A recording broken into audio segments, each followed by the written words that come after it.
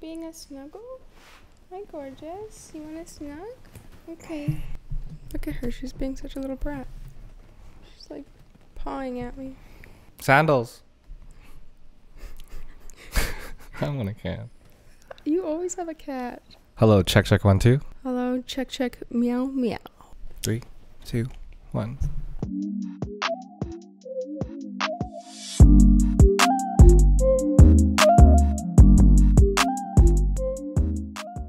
Hello, everybody. Welcome to another episode of the Family Standards Podcast. My name is James Rwindi. And I'm Amanda or Mandy Cat. Beautiful, beautiful sunny day.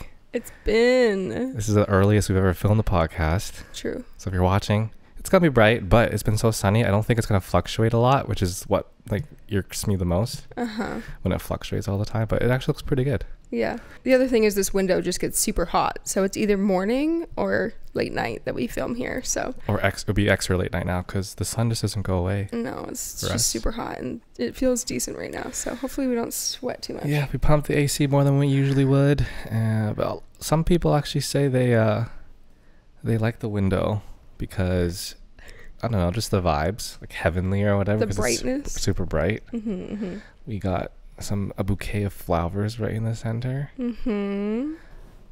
James got those for me. We got those guys too. Well, we always have those guys. I know. It looks good together though. But James got me a bouquet of flowers. They're gorgeous. Yeah, I don't want to boast, but they were just 'cause flowers. I mean, I have complained enough about how much I hate sorry flowers, so I do love just because flowers. Yeah. Every time I build the set, I keep thinking about how excited I am to build our next set at our house. I know. I'm just really looking forward to that. Me too. Like, I want to put all my cameras and stuff behind for storage, but also for the podcast set as well. That was the nice thing about the crates, is we were able to customize them a little bit. But man, those crates something again. Have seen better days. We still have those damn things. They're outside now. They're gonna go to the dump. So, been in the house for years. Yeah. But yeah, we'll have a really good setup. I'm looking forward to it. Yeah. We're manifesting. All right. Whoa. I don't know if you guys can, if you're watching on the YouTube, I have Miss Hoodie beside me and she's being so cute. Yeah, we're filming at 11 a.m. our time in the morning. That's why Sandals isn't behind me like he usually is, because that's usually a later day thing. Yeah. They're in their nappy. Yeah, they nap all morning. 11 to 1 is always their nappy time. Yeah, or beyond that. Like 3. They didn't start moving until 3 yesterday. But she's settling down more. Look at her. Like, I know. I mean, she's still a menace, but she naps more. Attention. She's so precious. James, right before we started, was just saying, actually, might even use that as the pre-intro. You're like, I want a cat. Oh, but you always have cat. Yeah. This is a rare one for me. So she was messing around with the bouquet, and first of all, you said there's lilies in there, so yeah, it's toxic to them. And then she keeps wanting to, because we usually have the blackout blinds here, so that it wouldn't be so hot here. But every time we open those, she loves the big window here, so she's always fucking around trying to get into the curtains. Yeah, and don't worry, guys. I literally move the bouquet. I don't even know how to fucking say it. I move it around constantly so that it's out of the reach of the cats. I only just bring it around when we're around, where we can monitor that the cats aren't around. Because yeah, it's beautiful. But as soon as I saw the lilies, I was like, uh-oh. I didn't realize they were lilies, but they're just tiny. They're just a different type of lily, but tiny, small ones. They're very pretty, but very toxic. So yeah, we're good. So, and just before anybody comes for us, we know and we're careful. Yeah. What's up? We're actually filming this recently after the last one, so not a whole lot of life updates other than we've just been enjoying our beautiful weather here and actually hitting the beach a couple times and just living our life. Actually, oh my god, okay. She's so playful right now. Okay, well, she's she keeps falling asleep, but I'm petting her and then she gets a little fussy. I will say I actually had a bit of a mental breakdown, I'm not gonna lie. I don't even know how long, about a week ago. And I realized that as much as I love being real and authentic online, sometimes it leaves me to be a lot more vulnerable to people's negativity. And I can't always be strong. Usually I can brush stuff aside, but I don't know, for some reason I really fell into the weakness of allowing people's words to really get to me. So if anybody has noticed, I've taken kind of a step back from being as active on Instagram specifically.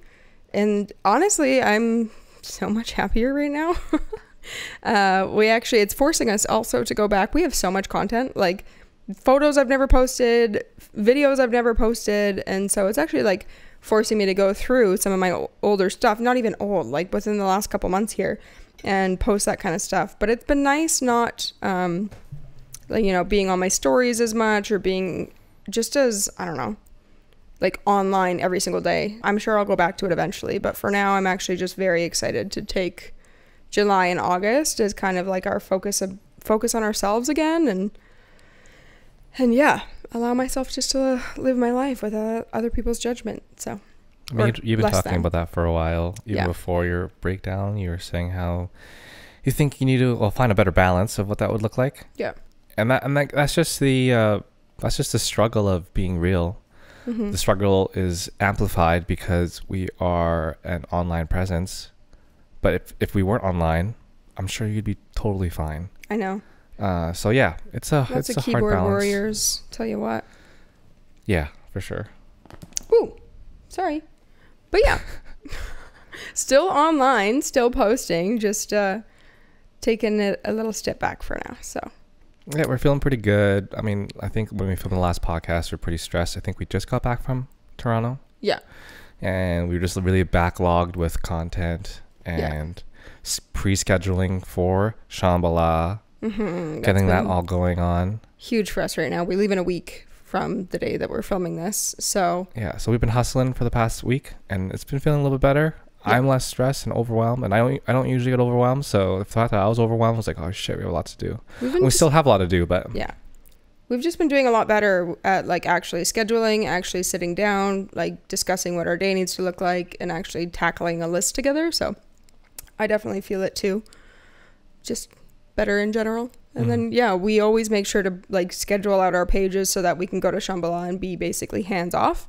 But I always like to give us a bit of extra time because I don't know, sometimes you're just not in a good headspace when you come back from that much dopamine release. So I usually try to schedule like halfway into August. So we've actually like surpassed that.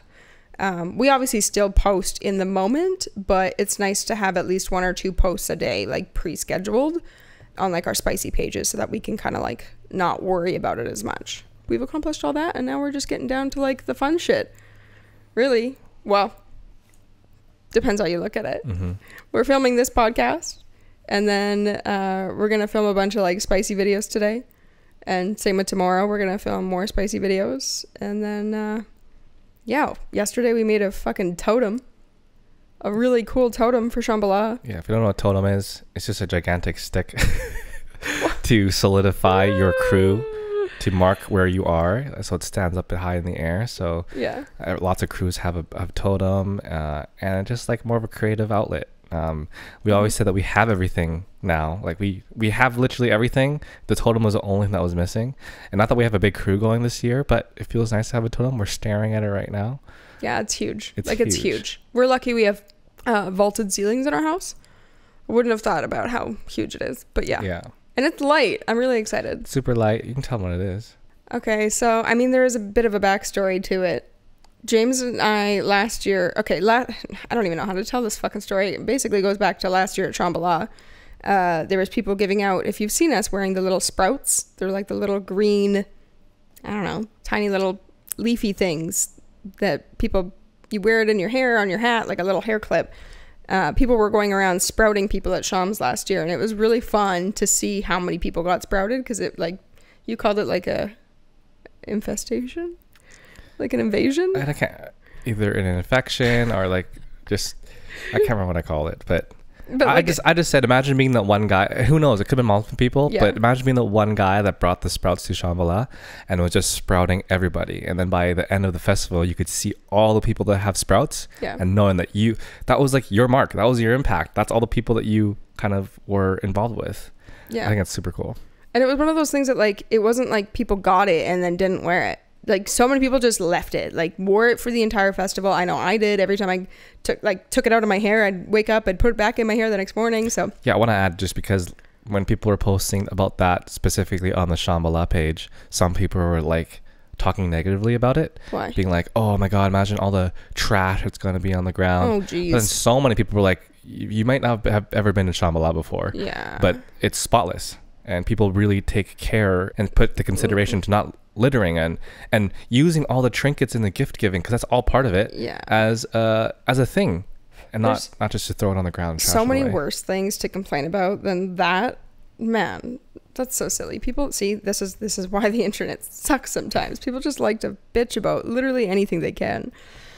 I thought it was beautiful, and I still, every time we go to raves, we wear our sprouts, and then it's nice to see other people sprouted, because then it's like... It's a rave thing now. It's a rave thing. I don't know when or what year or who started it, but it's definitely just a rave thing. Yeah. I didn't get sprouted last year, Shambhala, but like I said before, I got sprouted in Mexico earlier this year, and that sprout has stayed on that hat now, and it's not moving. It's staying there. And like that was how we made a friend in Mexico, is because she had a bunch of sprouts on her head, and she was a Burning Man girl. Yeah, and then while we were walking, this other younger couple saw us and was like, "Hey, I see your sprout there. Do you guys rave?" Yeah, it's just a thing. It's just a thing. Yeah. So we were like, "What can be our thing? Our little trinket, our little gift giving thing?" Because we actually never really done that before either. No. And you've been in Shambhala for years. Yeah. And you've never been the person to kind of do that. So I did try years ago, and it massively failed. What were you giving? So first of all, I was stupid. I wanted to do these little so I ordered tiny little glass bottles. So that was my problem number one, is that they were glass. I didn't even think about that. Mm-hmm. But I put like cotton balls inside of them, and then I would dye them, like drip food coloring into them, and then put glitter in them, and then filled them up with like I don't remember what I made, but some sort of solution that I didn't think it would dehydrate. So it was like a glittery cloud in a bottle. And then it dehydrated? It fucking dehydrated, yeah. So it was really upsetting. How many did you make?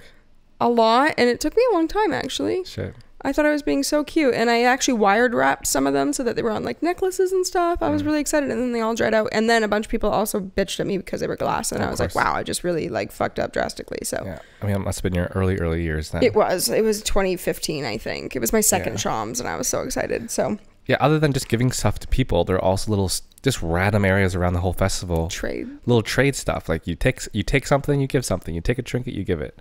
Yeah. And it's just, they're all over the place. We would be giving lots of stickers because that's all we had last year. Yeah, our stickers. But now we actually have stuff, so. Oh, and I also got like hundreds of cool cat stickers. Yeah, I remember that. That I'm going to also just like give to people and stuff. But anyway, we decided to go with windmill clips. Say that again? Windmill clips. Sorry, you said it funny the first time. Windmill? Windmill clips. Windmill. Yeah, well, we were browsing online for a while, but honestly, sprouts are S tier. I don't know. On the tier list of trinkets, sprouts are S tier. Yeah. They look cool. Wait, what is an S tier? You know what tier lists are? Shouldn't it be like top tier? What's an S tier? S is top. It goes S, A, B, C, D, etc. S. I don't know why. Maybe A, B, C? Yes. D, E, F? A, B, C, D, E, F. So S, A, B, C, D, E, F. Continue. In what? Who? All tier lists. This is tier lists in general. I don't know. Maybe it stands for superior, super. I don't know. Sprouts are S tier. The way they look, what they represent. Again, because they were supposed to be like a sprout, right? Like growing out of you. It's kind of a cool concept. Like you're a part of nature, and then it's spreading. Like the seeds spread across, and then you start sprouting off of your body. Like the concept itself is really cool. The design's really cool. It's really light. It's really small. There's mushroom sprouts. Like there's all different types of sprouts. Some really cool ones. Like the lady in Mexico had such cool sprouts. Yeah. All different colors and stuff. I had a hard time choosing. I know. Anyway, so like figuring out something. I mean, I don't think anything we would pick would have topped that or even got to that level. Mm-hmm. But yeah. So we went with windmills. Fuck. I don't even know. I can't pronounce any bouquet, windmill. I don't fucking know. We went with windmills. Like clip windmills. Yes. Little plastic clip like this big. The stick itself that's holding the windmill is probably this big. And then the windmills are probably like that. Yeah. So they can go in your hair, they can go in your hat, they can go on your objects. I don't know. We were just thinking like what would be fun, not too big, not too obnoxious. I was nervous that was gonna be too big, and it still might be, but I don't know. We'll see. They're really lighter than I expected. Yeah, I've seen some people put two and clip a two on their head so that they have little ear windmills, little antennas, and then when the wind's blowing, it's like that's so spinning cute. them constantly. But also, your name. Oh yeah, I mean that was a afterthought. But I mean, what are our crews? What windy? We're the windy crew. We're the windmill crew. We're the windy crew. It kind of just makes sense. I think it just makes sense. So our totem is a giant fucking windmill. Windmill. It's like 9 feet. That's like 9 feet tall, isn't it? Maybe even more, and it extends another feet. It can extend another feet because we kind of jimmy rigged a bottom of a tripod to the bottom of it. Yeah, so it can stand on its own. It can stand on its own. So we can just dance around it, not hold it all night. And where we attached it, it does extend like another feet. Another foot, which is not that you need it. Watch us just go. Somebody come up to us and be like, "My totem's taller," and us be like, "Huh." It's super light, but we wrapped the whole. We bought a bamboo, So I bought a bamboo stick and had no idea if it was gonna work. Was testing them out in the dollar store, but then we already had the giant windmill at the house, so I was testing it with a smaller one at the dollar store and didn't know if it was gonna fit. Brought home the giant bamboo stick, and then boom, it fit. So yeah, we taped it all up, and then we went and got like silver. So it's like foil tape. Yeah, like chrome tape. So then we taped that, and then we wrapped LED lights around it, and then we clear taped over that. So it's super cool. It looks like it would be way heavier than it is. Yeah, it kind of looks like it's metal. Yeah. But taping it all together really unified the look. Yeah. And I'm pretty fucking pumped, man. And then the lights, because we put 2 different separate lights on it. We can have 2 different lights, colors, and functions and stuff. It's and really dope. It's really lit. Like, it's lit. Our crew is not going to be able to not find us. Yeah. And for anyone that's going to Shambhala, I was also going to like post on our socials. If you ever want to meet us, look for the windmill. Yep. And we have windmills to give now. We have windmills to give. So we give you a windmill, and you're part of the windmill crew. Cat stickers and our stickers, because we still don't sell our stickers, and we're going to have those on us too. So if you ever want to find us, look for the windmill. Keep in mind, sometimes we do hallucinogenics. I always say that. I mean, at Shambhala, not sometimes. It's all the time. Well, yeah. I say that because, you know how it is if you do them. Sometimes you're in a great mood to accept people, and sometimes you're like, whoa, I'm a little squirrely right now. People at Shambhala are gonna understand. I know. But I have had people approach me, and I've been like, whoa, I'm like, can't even talk to you right now. So, just a heads up, okay? It's so cool. Yeah. I want to grab it and kind of show it, but I know, like, just the tip of it. But I don't think you can. It's huge. It's so cool, though. But yeah, I'm not saying like don't approach us. Please do come say hi. I'm just pre-warning that sometimes I'm a little funny. That's all. Yeah. So we're excited. We have a couple other like things we need to accomplish. Just pitter-pattering around, and then As I was just sitting here and we're talking about the windmills, I'm like, I'm really actually excited that I bought the bubble gun. Yeah. Because it kind of makes sense with the windmills now. Just because the bubbles blowing in the wind and the windmills are kind of blowing. He had a hard time deciding if he was going to follow through with the bubble gun. Yeah, I really wanted to buy a bubble gun I really wanted a bubble gun for this year. Yeah. And I was like, like after last year's Shambhala, you think about all the things you want to do for next year and you prep it all. Then you kind of forget because a year goes by and you're like, oh shit, I want to do all this. You almost forgot that we wanted to build this totem. I did forget. Yeah, we bought these windmills like forever ago. Literally right after last Shambhala. Yeah. Yeah, but I think the bubble gun, I really like. I don't know, man. I just like, especially when you're partying with the crew, I think we're both the same. We like to make sure the vibe is really awesome for everyone that we're with. I agree. Especially if it's your first time coming and stuff like that. Sometimes it can be a negative thing, but overall, when you can spread happiness and joy to the people that you love around you, like it's so awesome. And no one has ever bought a bubble gun in our crew. No. But every time we go to the living room, especially, I don't know, living room stage, there's always bubbles in the living room stage, and people just blowing them constantly, and you're listening to the music, and you see the bubbles, you're like, this feels nice. I always have water guns, because everyone's always hot so I'm always spraying people with water guns. That's fun. But the bubble gun, we're going to have a lot of stuff, gadgets. I know. Fun things. I need to think of all the how am I going to keep that bubble gun on me? I need a holster for it or something. Am I just going to hold it constantly? I don't know. Oh, fuck, man. We'll figure it out. There's so many things, all the stuffs. Could you imagine if we just bought one of those big wagons and just like wagoned around like all of our toys and just like danced around. I mean, a wagon is another thing that we think that we should get eventually. Yeah, that's an expensive thing. And we also upgraded our chairs. Yeah, we did a lot of upgrading. We do that, every few years, but we bought backpack beach chairs. Yeah, because before we had just camping chairs. It's just a lot to haul down to the river every day. Yeah. So you don't realize how far that walk is when it's every hot. Single time, yeah. It's a lot. And then we got a new, like, smaller, portable, soft bagged cooler. Mm-hmm. That one needed to be upgraded. Yeah. We went to Canadian Tire expecting to buy tape for a totem, and it ended up with $300. Yep. I also got a fucking clamshell floaty. I've never been the girl to have, like, a really cool floaty. I don't know. Sometimes I feel like I'm too late to join the club. I don't know how to explain it. It's weird. It's like I don't want to join the club at the beginning because it's too soon, and then I feel like if I wait too long, I've like lost the opportunity to join the club. But anyway, because cycles always come around. I'm joining the cool floaty club. I'm gonna have an awesome holographic clamshell that I'm gonna be this gorgeous little mermaid on.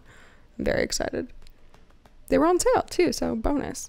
But yeah, that's basically what we've been up to, is just prepping for Shams. Mm-hmm. Yeah, today is kind of a busy day. We're doing the podcast, and then we need to get ahead on just like filming our like free videos for our OnlyFans pages. So we're going to film 2 today and then 2 tomorrow.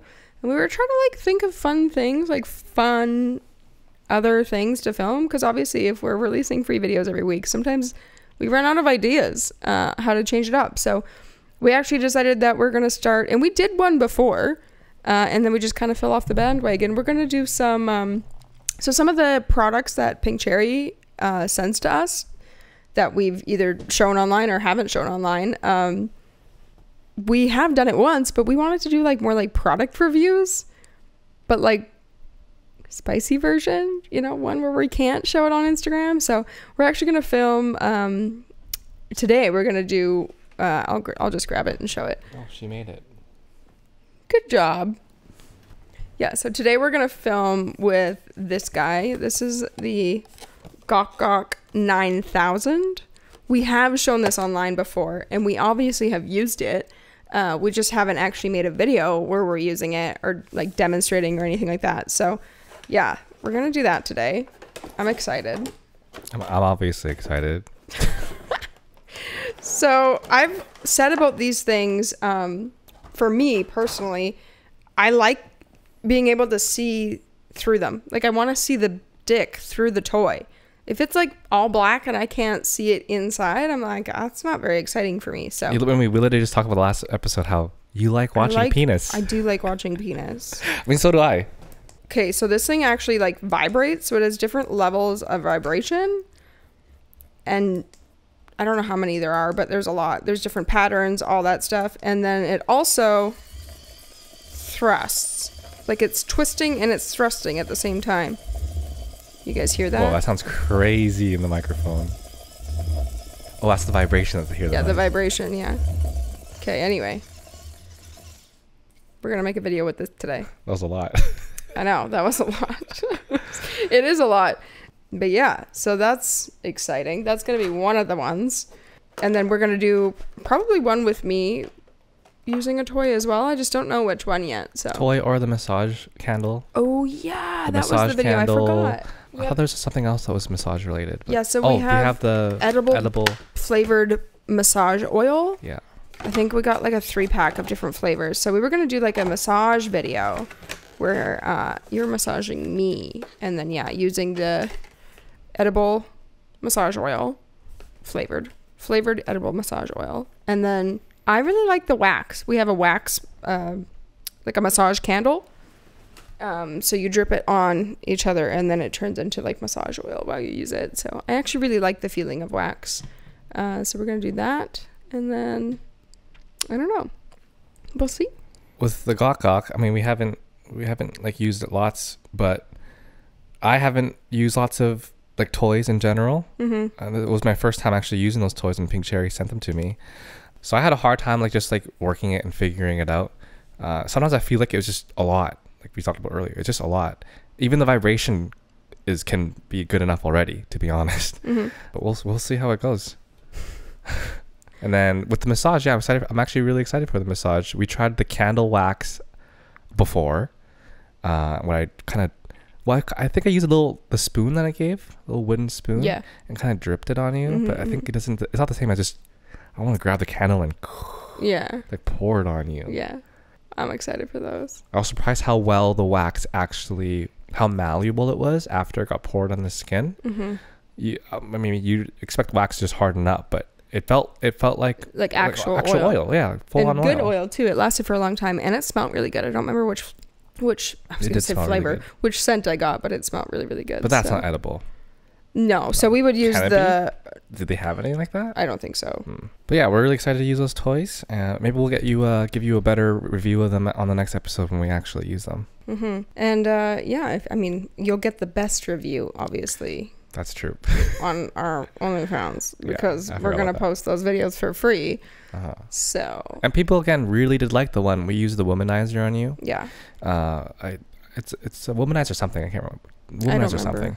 And people on our spicy sites actually said they really enjoyed that. So we're gonna give you guys more of that. Plus, I think it's gonna be really fun to just experiment with different toys and stuff on each other. Yeah, I agree. Also, I actually don't know if we're allowed to like post our promo codes or anything on our OnlyFans. I feel like OnlyFans is so fucking weird when it comes to that kind of stuff. So anyway, if you watch any of the stuff and you decide you like the toys and you want to find it, you can find them on pinkcherry.com or pinkcherry.ca. Use our code FAMILY, PHAMILY at checkout, and you'll get the best discount available. And we appreciate you very much for doing so, because it benefits us as well. That's basically it. Yeah. Okay. I guess we're going to hop into Q&A. I just picked a hair out of my eye, and I still feel like... At least you're prepped with... I know, I brought a Q-tip. I swear, this is what happens because I was petting Hoodie the whole time. I think it's just like... I don't know. There's just shit going on. I feel it. I feel stuff. So if I'm picking at my eye this whole episode, like, apologies in advance. Cat life... But yeah, we're backed up with questions because we were supposed to answer questions last episode, but we spent more of the time answering those emails. So we have a lot of questions from you guys. Yeah, we do. I also asked some for today as well, so there's extra. Okay, well, I'm going to backtrack it then to the Q&A that we did on Family Standards podcast 2 weeks ago, I guess, like when we were filming, and then we didn't get around to answering these ones on Instagram. So let's just do that. Also, James and I decided that we're going to be less fussy if... We've answered questions before. Yeah. Because obviously some of you guys come in at different times. And we can't expect everyone to listen to every episode. And we honestly don't even... We could even direct you to which episodes to listen to the questions. So if you're a long-time listener, some things might be repetitive. Yeah. So, do you ever get tired of carrying the vibe all the time? Looking good. Yes. Oh, that vibe. Looks are, I guess, just overall, but yes. Overall, just carrying the vibe. Yeah, absolutely. It can be a lot. I think everyone online would agree. Yeah. I think you saw it. I think I used to see it on YouTubers a lot back in the day because YouTube was the first big platform to like really blow up in that kind of sense. And you just see that so many YouTubers just fizzle out because they carry a certain character or energy. The YouTubers are very high energy and you know, and then they lose themselves a little bit and then they can't do the content anymore. So it's hard because I've been sitting here preaching the whole time about how like being real online is easier and better and it's, you know, all these things. But like after my most recent meltdown where I just couldn't handle like people coming at my actual self because I was taking it so harsh, I was like almost wishing that I was one of the people that was more just like a fake character online, because then it probably wouldn't hit me as hard. So it's interesting thinking about both sides of that when it comes to being a content creator. But yeah, it's a lot carrying the vibe no matter what, whether you're being yourself or whether you're being a character. It's just, it can be very exhausting. So yeah, there's obviously just a balance that you need to find, and every balance is different per person. Yeah. And then it comes to a point where it's not just carrying a vibe online. Now that, you know, not that we're like super well known in the entire world, but like you have to carry yourself a certain way because people potentially know who we are as people. And it definitely, I mean, it's affected me in regards of how I interact with some people when I meet people for the first time, you know? Yeah, definitely. Tips for sexual confidence. I'm Aching to bring my fantasies to life, but get so dang anxious. I guess it just depends on where you're lacking. If it's just trying stuff, like it's hard to know if this person's referring to like just them or if them with partners. Yeah, it's not hard. saying it's not anything. specifying. For me personally, the first thing I thought about was with my physical body. Right. Like when I started getting into shape, that definitely increased my confidence in the bedroom as well, or just overall confidence, I guess. In regards of how they're saying it, it sounds like they wanted to have experiences, whatever their experiences or fantasies are. I think being confident means having people that you can trust in those experiences. Yeah. People that make you feel safe. Exactly. When you talk about those things. Sexual confidence, I think in general, just confidence, you just have to love yourself. So sexual confidence for sure. Like you have to love yourself. And even if your body isn't like exactly the perfect body in your mind, like you still have to learn to appreciate the body that you're in and that you're given and what it does do for you. And once you can learn to love yourself more is where the confidence really kicks in. And that's also in the bedroom. So yeah, you said the whole love yourself when we were talking about self-esteem last episode. And it's funny that that wasn't one of the first things that came to my head, because Women Wonderlust said the same thing when she was on our episode of the podcast. And it's true though, like the more you can love yourself, the more you can love others, the more other people can love you. And then that's just all good feelings all around. And there's no negativity once you get to that point, which means there shouldn't be any judgment, which means confidence shouldn't be, our lack of confidence shouldn't be a big thing. Yeah, exactly. Yeah. My boyfriend and I want to try threesomes, but I don't know how to feel comfy in that space. Help. Well, I mean, good for you guys that you've talked about it and you want to.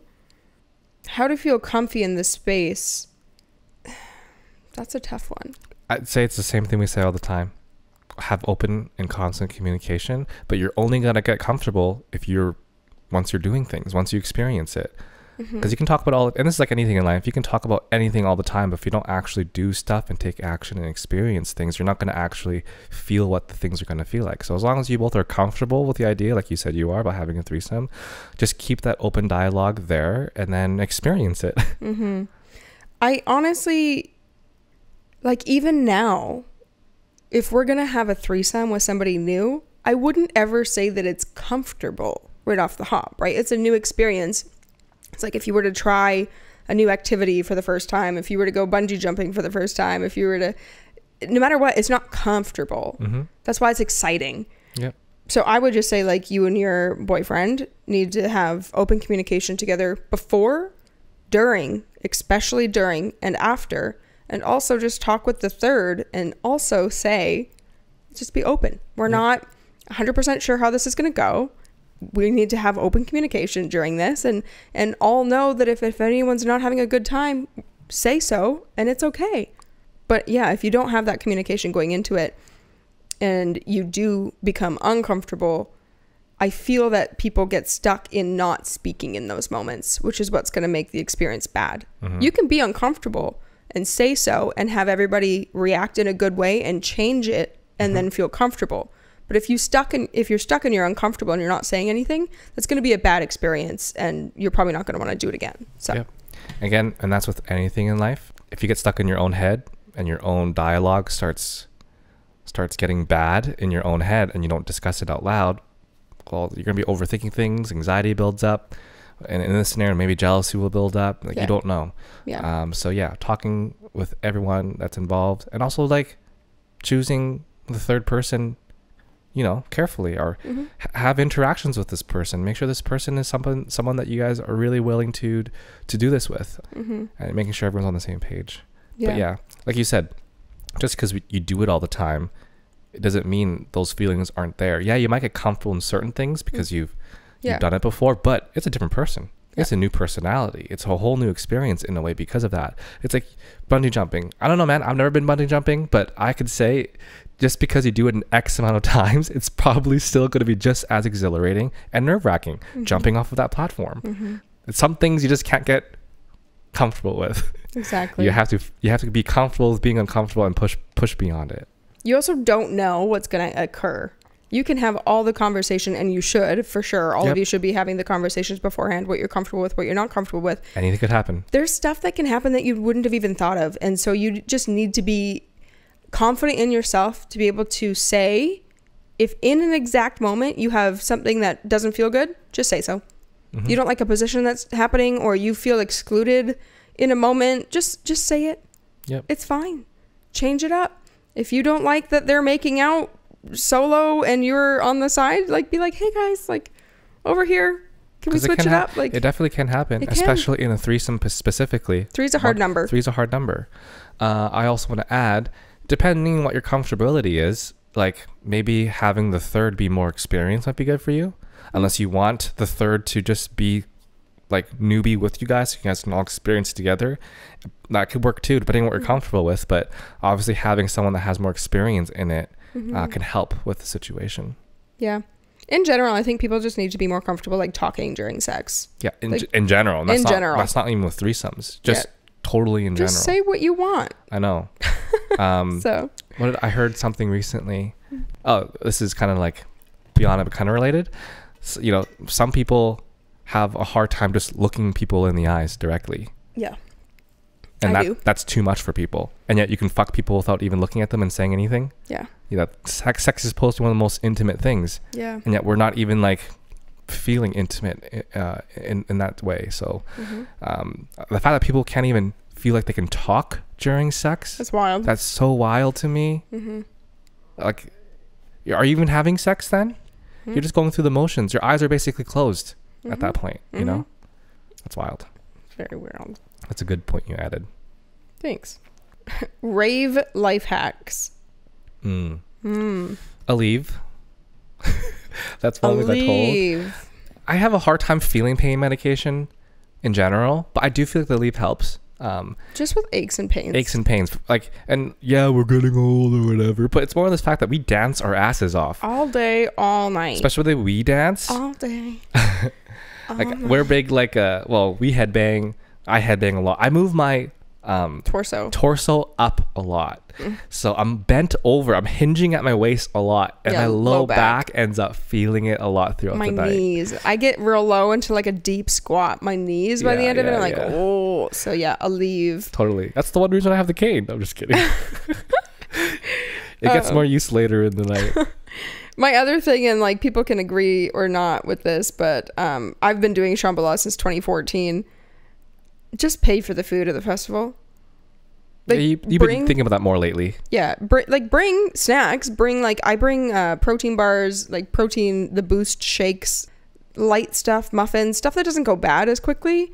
But I used to like pack everything to cook and to be making food, and I don't know, man. You don't got time for that. It's effort. It's fucking hot. Your cooler's always melting. You don't want to cook. Half the time you don't have an appetite. Exactly.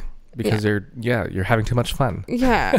So I'm like, you know what? It's easier. It's $20 for a chicken Caesar wrap. Yep. I'm going to fucking get that chicken Caesar wrap at 2 a.m. And honestly, that's even nicer sometimes, because after we get off the dance floor, it's 2, 3, 4 a.m. And the vendor's right there. You're like, I'm hungry. Let's grab a bite, sit down, and eat. Down. Take your time. Yeah. Instead of going back to camp, busting out the cooler, busting out these things. Yeah. I mean, if you can afford it, I guess. If you can afford eating there more often, then But really, the amount of money that I used to spend on stocking the cooler and then the food that would get wasted was a lot. And like, we're not eating 3 meals a day when we're festivaling. Like, you bring snacks, you bring fruit, you bring a bunch of other stuff, but bring salad rolls and have what do you call it? A plant ceremony. Plant ceremonies. That's an inside joke you guys would know about if you listened to last year's episode. But yeah, those are like I guess the main ones. I'm sure I have a lot. It also depends on what rave you're talking about, because like we're talking about Shambhala, which is a camping rave. Yeah. So camping rave is so different than just going out to a rave for a night. Oh, I bring this is a big one for me. We sleep in a trailer, like we have a tiny trailer, not a bougie trailer. When people say that, they're like, it's from the 60s. Like, it's an old fucking trailer. It's a cute little thing. It's our little safe haven. I bring a stand-up tent to put our stuff in, and I bring a fucking roll rack, and I hang all my outfits. Boom. You have a tent. You can get up. You can stand in it. You can change in it and everything. Yeah. And it's great. Yeah, that's like when people are like, what do you mean you have a trailer and a tent? I'm like, you shut your mouth. Shut it. Oh, and we bought a carport garage thing, like a 20 by 10 stand-up carport. Obviously you don't have to go that big, but that's what we bring as our shade shelter.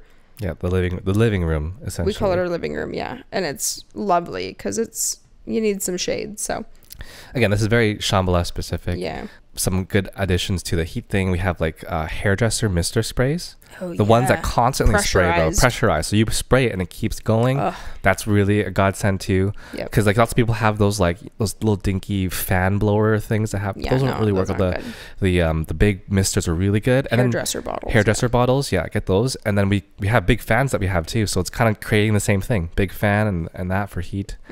Essential oil. Yeah, for smells. Always pack a little thing of an essential oil, whether it's a roll-on or just like a dabber. Because whether it's you who's stinky or somebody else who's stinky, it's just nice to have an essential oil to be able to like put on and feel better. Yeah.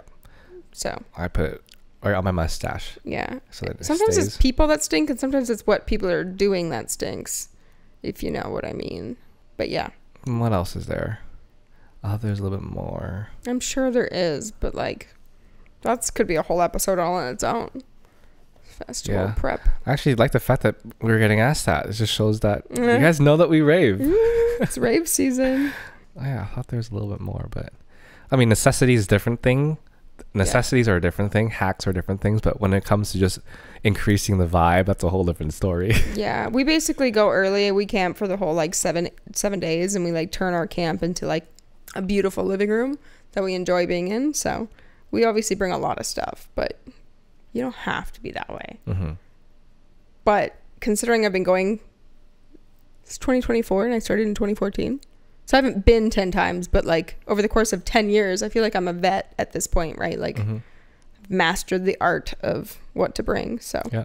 And yeah, just be nice. But everyone is just kind of nice. The first time I experienced raves beyond festivals, everyone in the community was just so nice. So I'm excited to go back there and just feel the warmth and feel the non-judgment. I'm super excited to be surrounded by that again. Same.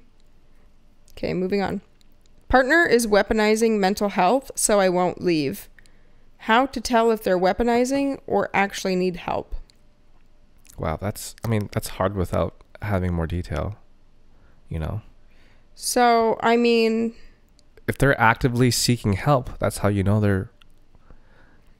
you know what I mean? That's the thing. If they're not seeking help other than saying it to you and telling you they need help, but they're not actively seeking help themselves. Yeah. And that's a problem. Yeah. If they're just saying, I'm not doing good.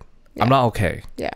And that's the only thing that happens. And then say you reassure them, you try to talk to them. Maybe they talk to you. Maybe they don't. But if they don't actually seek any help moving forward and they just repeat the process of like, I'm not doing good.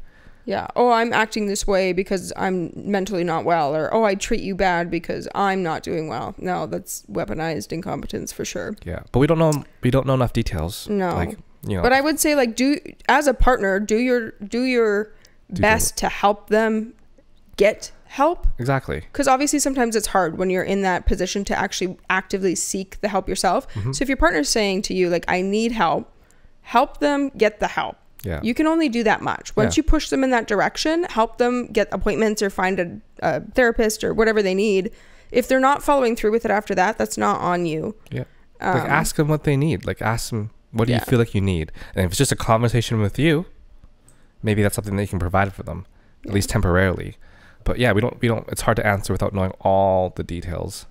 Yeah, but if this is like an ongoing long-term thing and it's affecting your life and you've tried to get them help and they haven't done that and it's just this vicious cycle, I don't think that that's a situation you should have to stay in personally. People need to want to help themselves. Have you ever tried shibari or other rope-related constraints? What was your experience, or do you want to try? I've never tried it. Yeah, we never tried it. I can't say I'm necessarily interested in it. I think it's beautiful to look at. I personally don't enjoy being, I don't know how to say this, First of all, I have so much anxiety about having to pee that the idea of not being able to get out of something for a certain length of time, like that's not a quick process, right? It's usually quite a long thing, would just panic me altogether. I don't really like pain being inflicted on me. I like the candle wax and stuff like that. I'm not a big fan of pain for the most part, especially on like my butt. I really don't like that. So I just don't think I would love to be tied up personally. Yeah, I feel like I don't think about this. Like, it's not a want, but from what I've heard from other people that enjoy it, the way they express it sounds really cool. Mm-hmm. Like the way they say like, oh, when I'm there and I'm just feeling everything. In a way, it's kind of like a weird meditative sexual kind of state. Pain, pleasure, meditation, feelings. So hearing people like talk about what their experiences are like, kind of intriguing. It sounds like they're in a really interesting place of bliss. But it's not like I don't think about wanting to do it. But it does when I hear people talk about it, I'm like, oh, good for you. That's a little bit intriguing. So it's interesting that people, and I hear what you're saying. It's like how some people that run say they get like runner's high. I felt it one time and it was great. I have felt it. It was great. It was short-lived because eventually I couldn't breathe. But I get what they're saying with this. I almost feel like that's kind of how I feel sometimes when I get tattooed for long periods of time. Mm-hmm. Like you like surrender to the pain and then you have to like overcome it mentally, and there's like something euphoric about it. Yes. Yep. So I get it. You have to want it enough to get into it, you know? Maybe I would have to try it. Maybe if it was like a place that, you know, professionals did it to you, maybe I would do it that way. Because I feel like it has to be one of those things you have to be in it to really understand what it's like. Well, and I don't know that I would want to go through the process of like learning it brand new. I feel like if somebody who was really good at rope tying... I can barely tie a knot, man. I know, right? If somebody who was really good at it just like did it on me rather quickly and I could experience it. But if I had to go through the process and the time of like learning it with somebody for the first time, I don't know that I would have... There's levels to it though. Yeah. Like if you wanted to be an entry level, there's levels to it. You don't have to be tied up hanging, spinning or anything like that. Like there's levels to it that I'm sure wouldn't be so time constrictive as well. Yeah. Anyway, I think it's beautiful though. I really do. But yeah, I don't know. We're just not big on pain when it comes to a sexual pleasure. No. Which is funny because, like, I have high pain tolerance and I do inflict beautiful self-inflicted pain. I just don't really refer it sexually. How did y'all meet? Short and sweet? Yeah, we get that a lot, though. We met in college, massage therapy college. We were fuck buddies for a handful of months. And then we went beyond that. And then that's been it since. Yeah. Do you enjoy pegging? And how could I get you to pegging me for my first time? I do enjoy pegging. I actually just enjoy being a top. I enjoy dominant energy over submissive people. I don't know. There is something really special about pegging a man. It just... Well, it increases that role. Yeah. But it also feels, I don't even have to be in a dominant role or like have them being submissive to me. There's just something like extra special about the trust that comes with that as well. It just, yeah, it feels like a whole nother window or door has been opened in the sexual world. So yeah, I love it. How can you get me to peg you for your first time? You can't. I'm just going to leave it right there.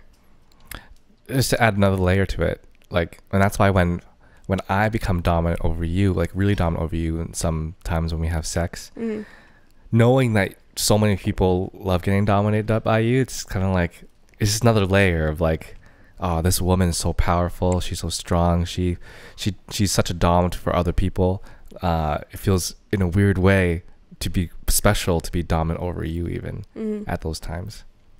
I see that. Yeah, but then I've experienced more where you're dominating over me. That's been happening a little bit more lately, where you're choking me. We like both. Yeah. We like both, for sure. Yeah. Have you been to Granada? Granada? I don't know what that is. Looks like Canada, but with a GR. Granada. I don't know where that is, I'm sorry. Well, obviously we haven't been. Spain. Oh. I would love to go to Spain, though. I've never been to Spain. Spain would be really cool. I would definitely have to get my Spanish down packed. It's funny because Granada sounds like cheese to me. Granada. I don't know why. Are you planning on starting a family? No. Absolutely not. Even though our title and name is Family Standards, yeah, we are not having a family. No. Yeah.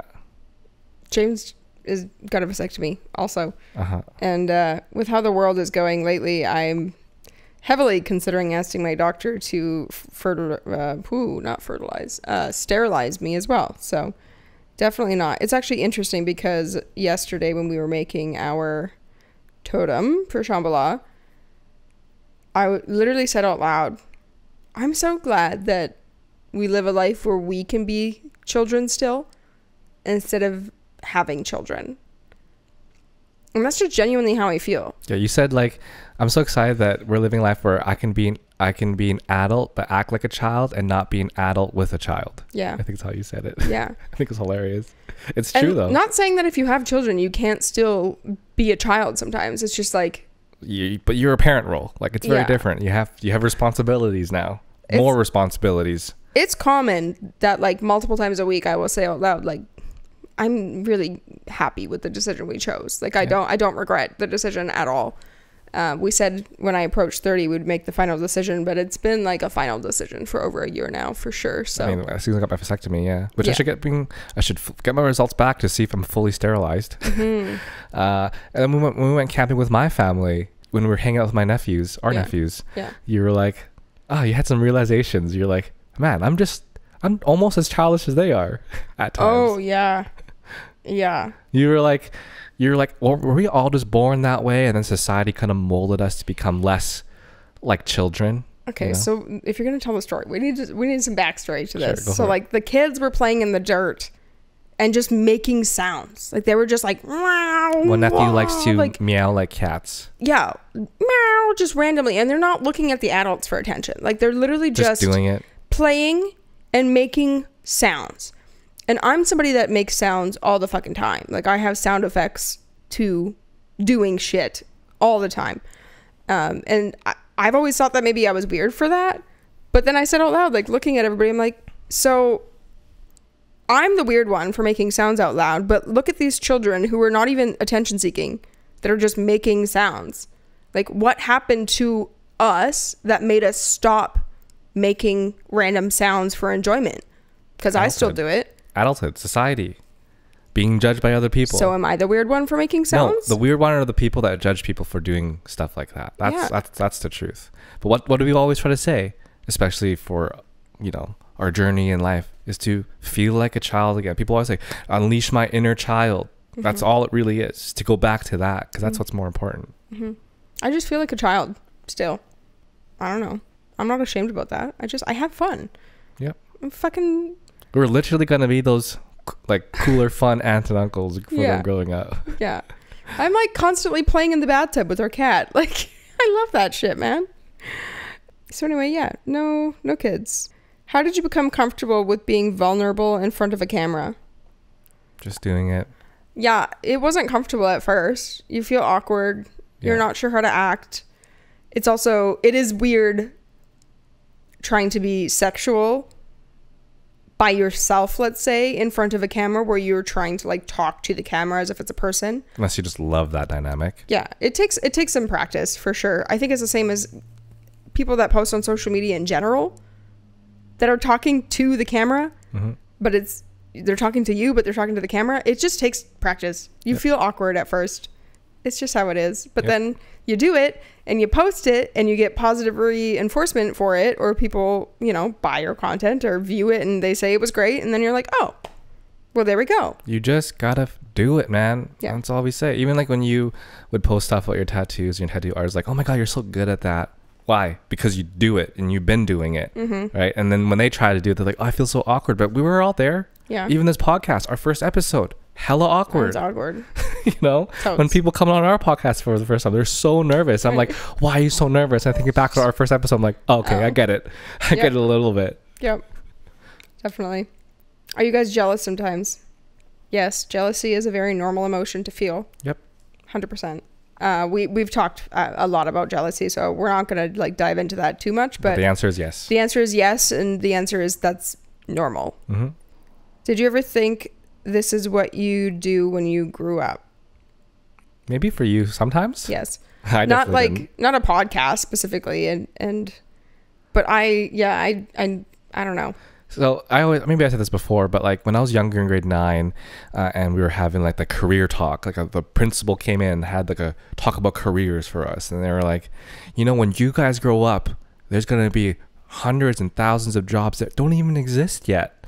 And I always thought when I sat there, I'm like, okay, well, if there are jobs out there that I don't even know about yet, that aren't even created yet, why the fuck am I in school trying to become something when I don't even know? When there's so many left to know. And this is exactly one of them, being a content creator. Yeah. This was not a job when we were in grade 9. Yeah. And now all of a sudden AI, boom, that's everything. A whole other market. So, no, definitely did not think that we're going to be content creators. Yeah, I mean, I was like hypersexual when I was younger. I don't know why. I found it to be very powerful. And like I loved Playboy Bunny stuff, and I don't know. I think I just thought I was gonna, I don't know, be one of those girls. I didn't really know like to what degree, but yeah, I kind of figured I would end up doing something like this eventually. So.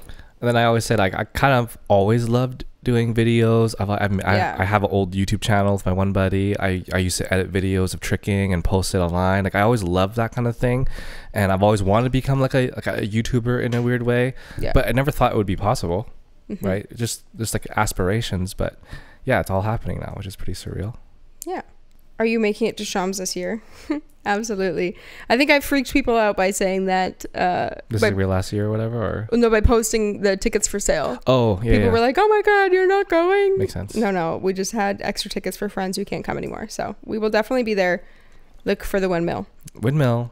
If you weren't in the porn industry, what would have been your main job? We've also talked about this before. It'd probably just be your old jobs. Yeah, I mean. Mostly. Yeah, it probably would.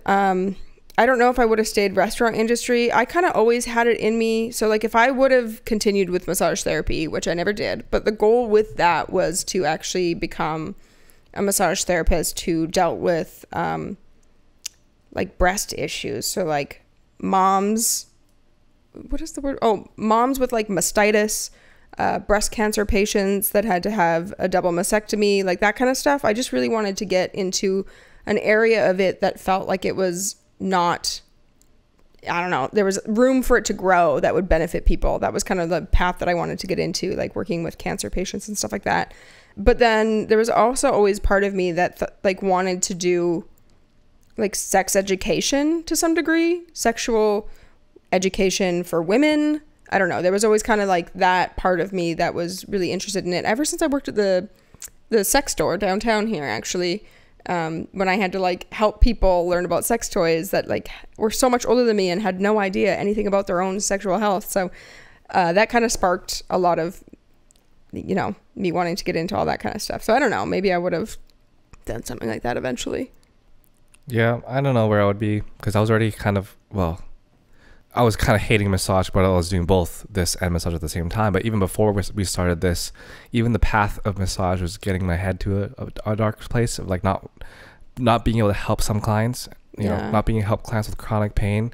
That felt really weird to me, having to feel like I had to learn so many new techniques just to like help people. But then when I got to that pain course, that really like opened my eyes, and I was actually really intrigued by that. So I'd probably pursue something massage wise, but in regards of like pain science. Yeah. But I always cater to like athletes because we're athletes and we work out, and I always cater to like that kind of demographic. But yeah, I just cared about people, especially with chronic pain. That's basically it. In regards of like, is that what we wanted to do? I couldn't tell you, but that's what our path was leading. Mm-hmm. What advice to other couples can you give about wanting to bring others into the bedroom? Oh, well, I feel like we kind of already, I think we already did that. We did that. Yep. Great. See, lots of people we get that asked a lot, to be honest. Lots of people, that's like a big question people always ask. Definitely. I'm divorced and in a new relationship, and thanks to you guys, I feel comfortable asking all the sex questions. Nice. That's so nice. I'm assuming it didn't happen lots in your old relationship, which is probably why I created the divorce. So I'm happy that you're creating that change for yourself in the new one. It is easier to start strong than to make big changes down the road, but sure. Not saying that you can't. You absolutely can make changes. Exactly. So happy for you. And also thanks for telling us that. Yeah, that's awesome. Super sweet. Are you both bisexual? I am pansexual. I truly don't care what genitals you have or what you go by. It really doesn't matter to me at all. Yeah, I think like, I know labels are important. We say this too, but like, I vibe with whoever I vibe with. And it's been mostly women. There's been a handful of guys that have been like, they're cool beyond just like a cool way, you know, but I'm the same with you. Like, we just have a harder time being interested in men. Yeah. But we're interested in men, but there's not many men that interest us. You feel the same way? Yeah. So we're both on the same page in that kind of sense. Yeah. But I would say I'm pansexual too.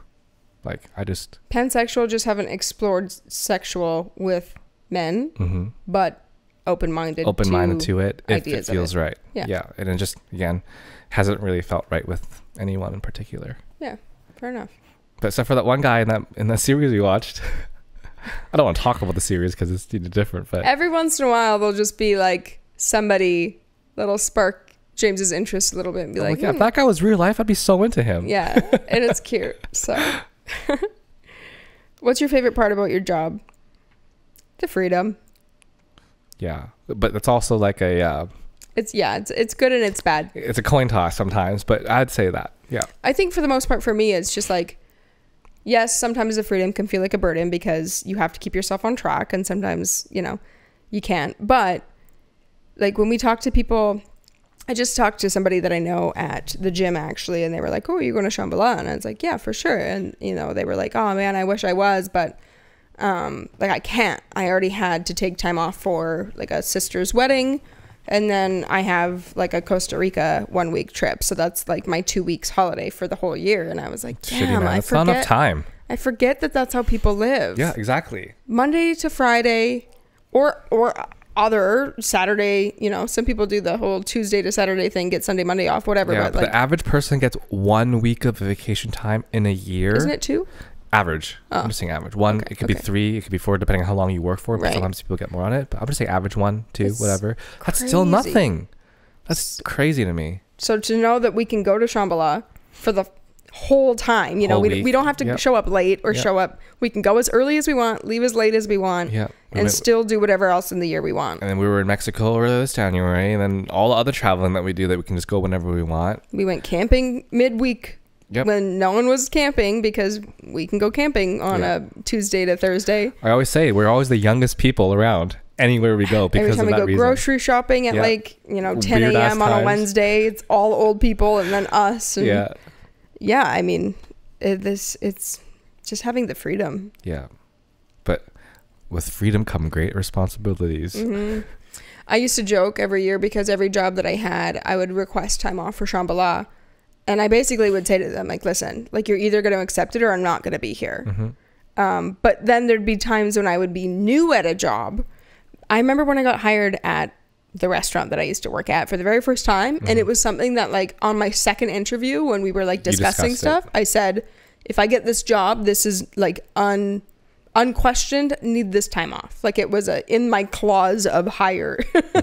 And I think I did that even when I became a manager too. I was like, listen, I get that I'm like the bottom of the totem pole here, but I'm getting this time off or I will be out of a job, period.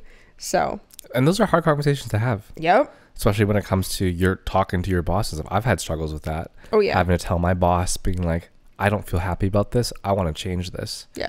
That's a hard conversation to have. Even our buddy that's coming with us to Shambhala this year had to request time off. Yeah. And his job was telling him, anyone that requests time off right now is basically going to get fired. Like, how crazy is that? Yeah. Yeah. I mean, I never lost a job over it, thankfully. But I don't know, man. I can't imagine being told no. Like, the concept of being told no now by somebody just, like, enrages me deeply. It's just crazy to feel like someone other than you or a close relative or a family controlling your life. Exactly. Wild. Exactly. Like you're that chained up. Yep. It's wild. Yep. So anyway, freedom. Freedom. Fuck. Who is your Mount Rushmore of talent you want to work with? I think I saw this question pop up too. I was like, I don't talk about people in that way. We don't even think about people in that way. No. It's like we see people online and they're hot or they're cool or whatever. You're like, oh, it'd be cool to work with you, but it's not like I want to work with you so bad. You know.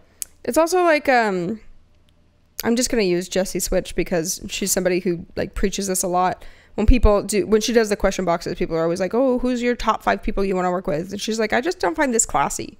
Like, I just don't find it like attractive to be a content creator and then to have people, I might not be using her words right. So like, apologies, Jessie, if I'm not, but she basically just always denies talking like that. She's like, I can appreciate people, but I'm not going to go and be like, this is my number 1 person that I really want to fuck. Like, that's weird. So that's how I feel about it too. Also, and this sucks to say, but I feel like it's better to not put people on such a high pedestal mentally, because often if you do that and then you meet people, you get like let down almost.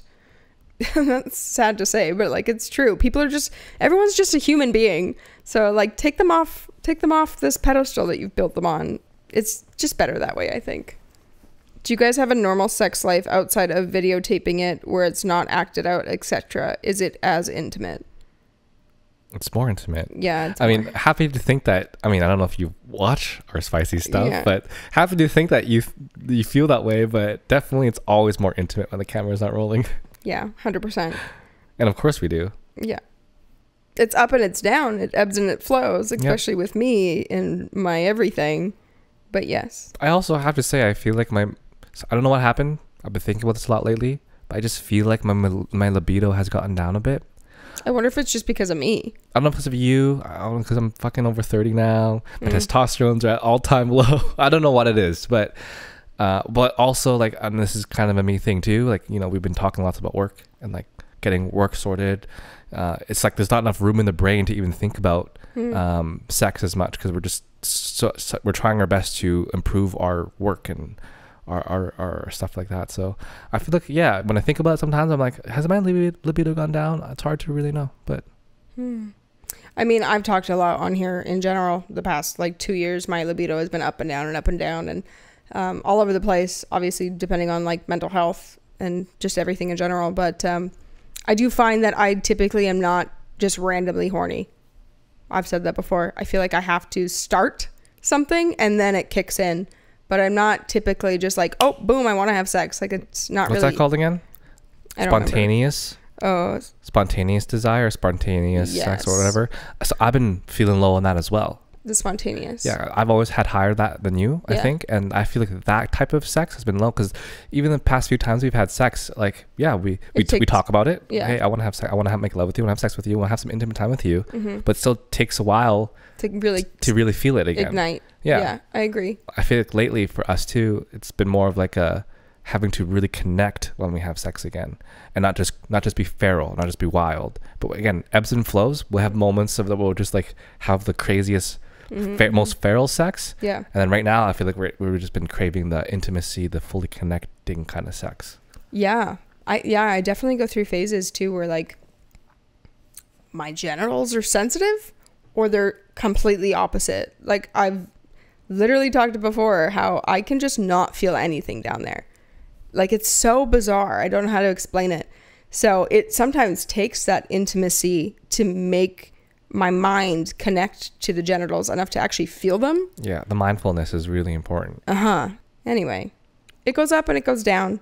But we're not trying to like say that we don't have a good sex life. We just like being honest with you guys. We do have a good sex life. It's up and it's down, and but I think that's what creates a good sex life. Knowing that it's not the same all the time, and we can talk about it. Talking about it, and understanding the differences of what the different types of sex that we have with each other. I think that's what creates a healthy sex life.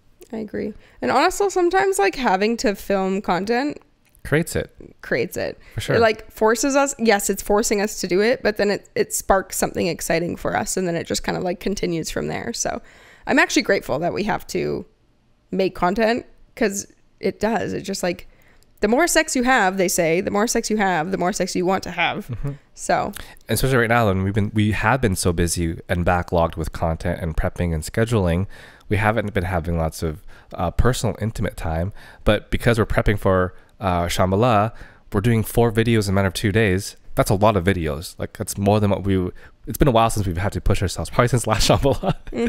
A big trip, we usually do that a lot. So again, forcing us to becoming intimate again. And yeah, I'm excited. I'm also just excited to like fuck it, Shams. Just be chill. That's nice. Yep. Not like, you mean like not like recording stuff? And yeah, well, I just, camping sex to me is always one of my favorites. I don't know why. It just is. You did say that the last time we had sex. I know. There's something really like magical about it. Every time we fuck in the trailer, it's just like really good. And it's so funny too, because like I remember the one 2 years ago, our trailer was right on the main pathway. Oh yeah. Right on the main dirt pathway at Shambhala. We had a 5-person orgy in that at nighttime while people walked. Yeah, and like you know what's right happening there. You could see right in the window. The windows weren't even tinted at that point. Yeah. That's so funny. Yeah, so we have a better spot now for sure. But the trailers also just like get creaky. When we fucked when we went camping last time, we had to fuck super slow. I was like, it's yeah. But I love camping sex. Maybe it's because I have less stress. Of what? Just in general, when we're camping. Well, in life in general, so you can just feel more there. I can just be like, yes. That makes sense. That would make sense. I can just relax. It's also really nice in the trailer. I know. It's just the trailer is good vibes. Beautiful. It's just good vibes. Totally. Yeah. Okay. Advice going into a first threesome. Already covered. That's nice. The third one of this episode alone. Yep. Where did you meet? Already answered. How long have you been together? September will be 7 years for us. It'll be 4 years married. 3 years together. Yeah. Yeah. Crazy. But that's the thing. I still feel so young. But when I reflect, I can remember the other day when someone asked us how old we were when we first met or something like that. I thought I said like 24, 25, or I said 24 or something, but it was more like 22, 23, like early 20s that we met. But I still feel like it hasn't been that long, has it? It's crazy. It's been that long. Yeah.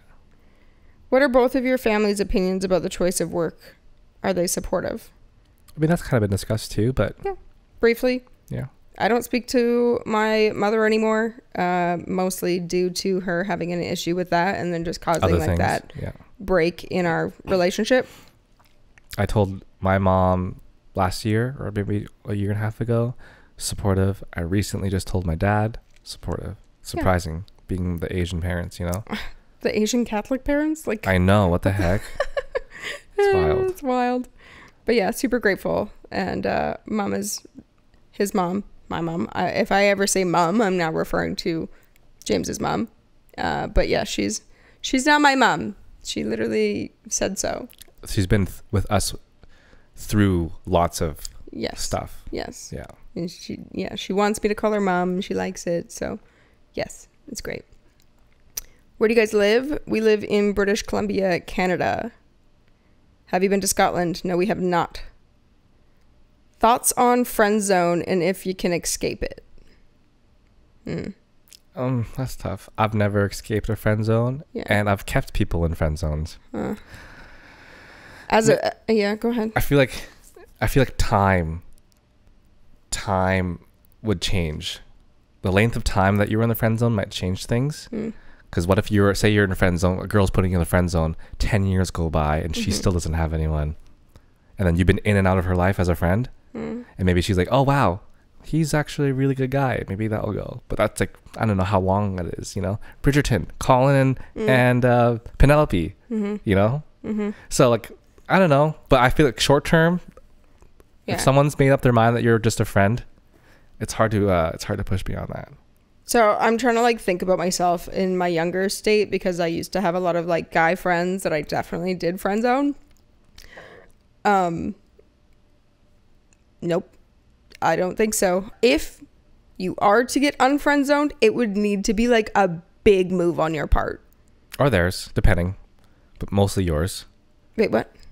Like just something that happens to them might change the way they view that person that they friend zoned. But it's usually the person that's becoming the friend that would have to take action. So the person that's been friend zoned, I think, needs to make a big move. Yes. Or if a life-changing thing happens to the person friend zoning that person, that could create it too. But what you're saying is right. I do lean on that side more for sure. Yeah. Like they're looking at you as a friend.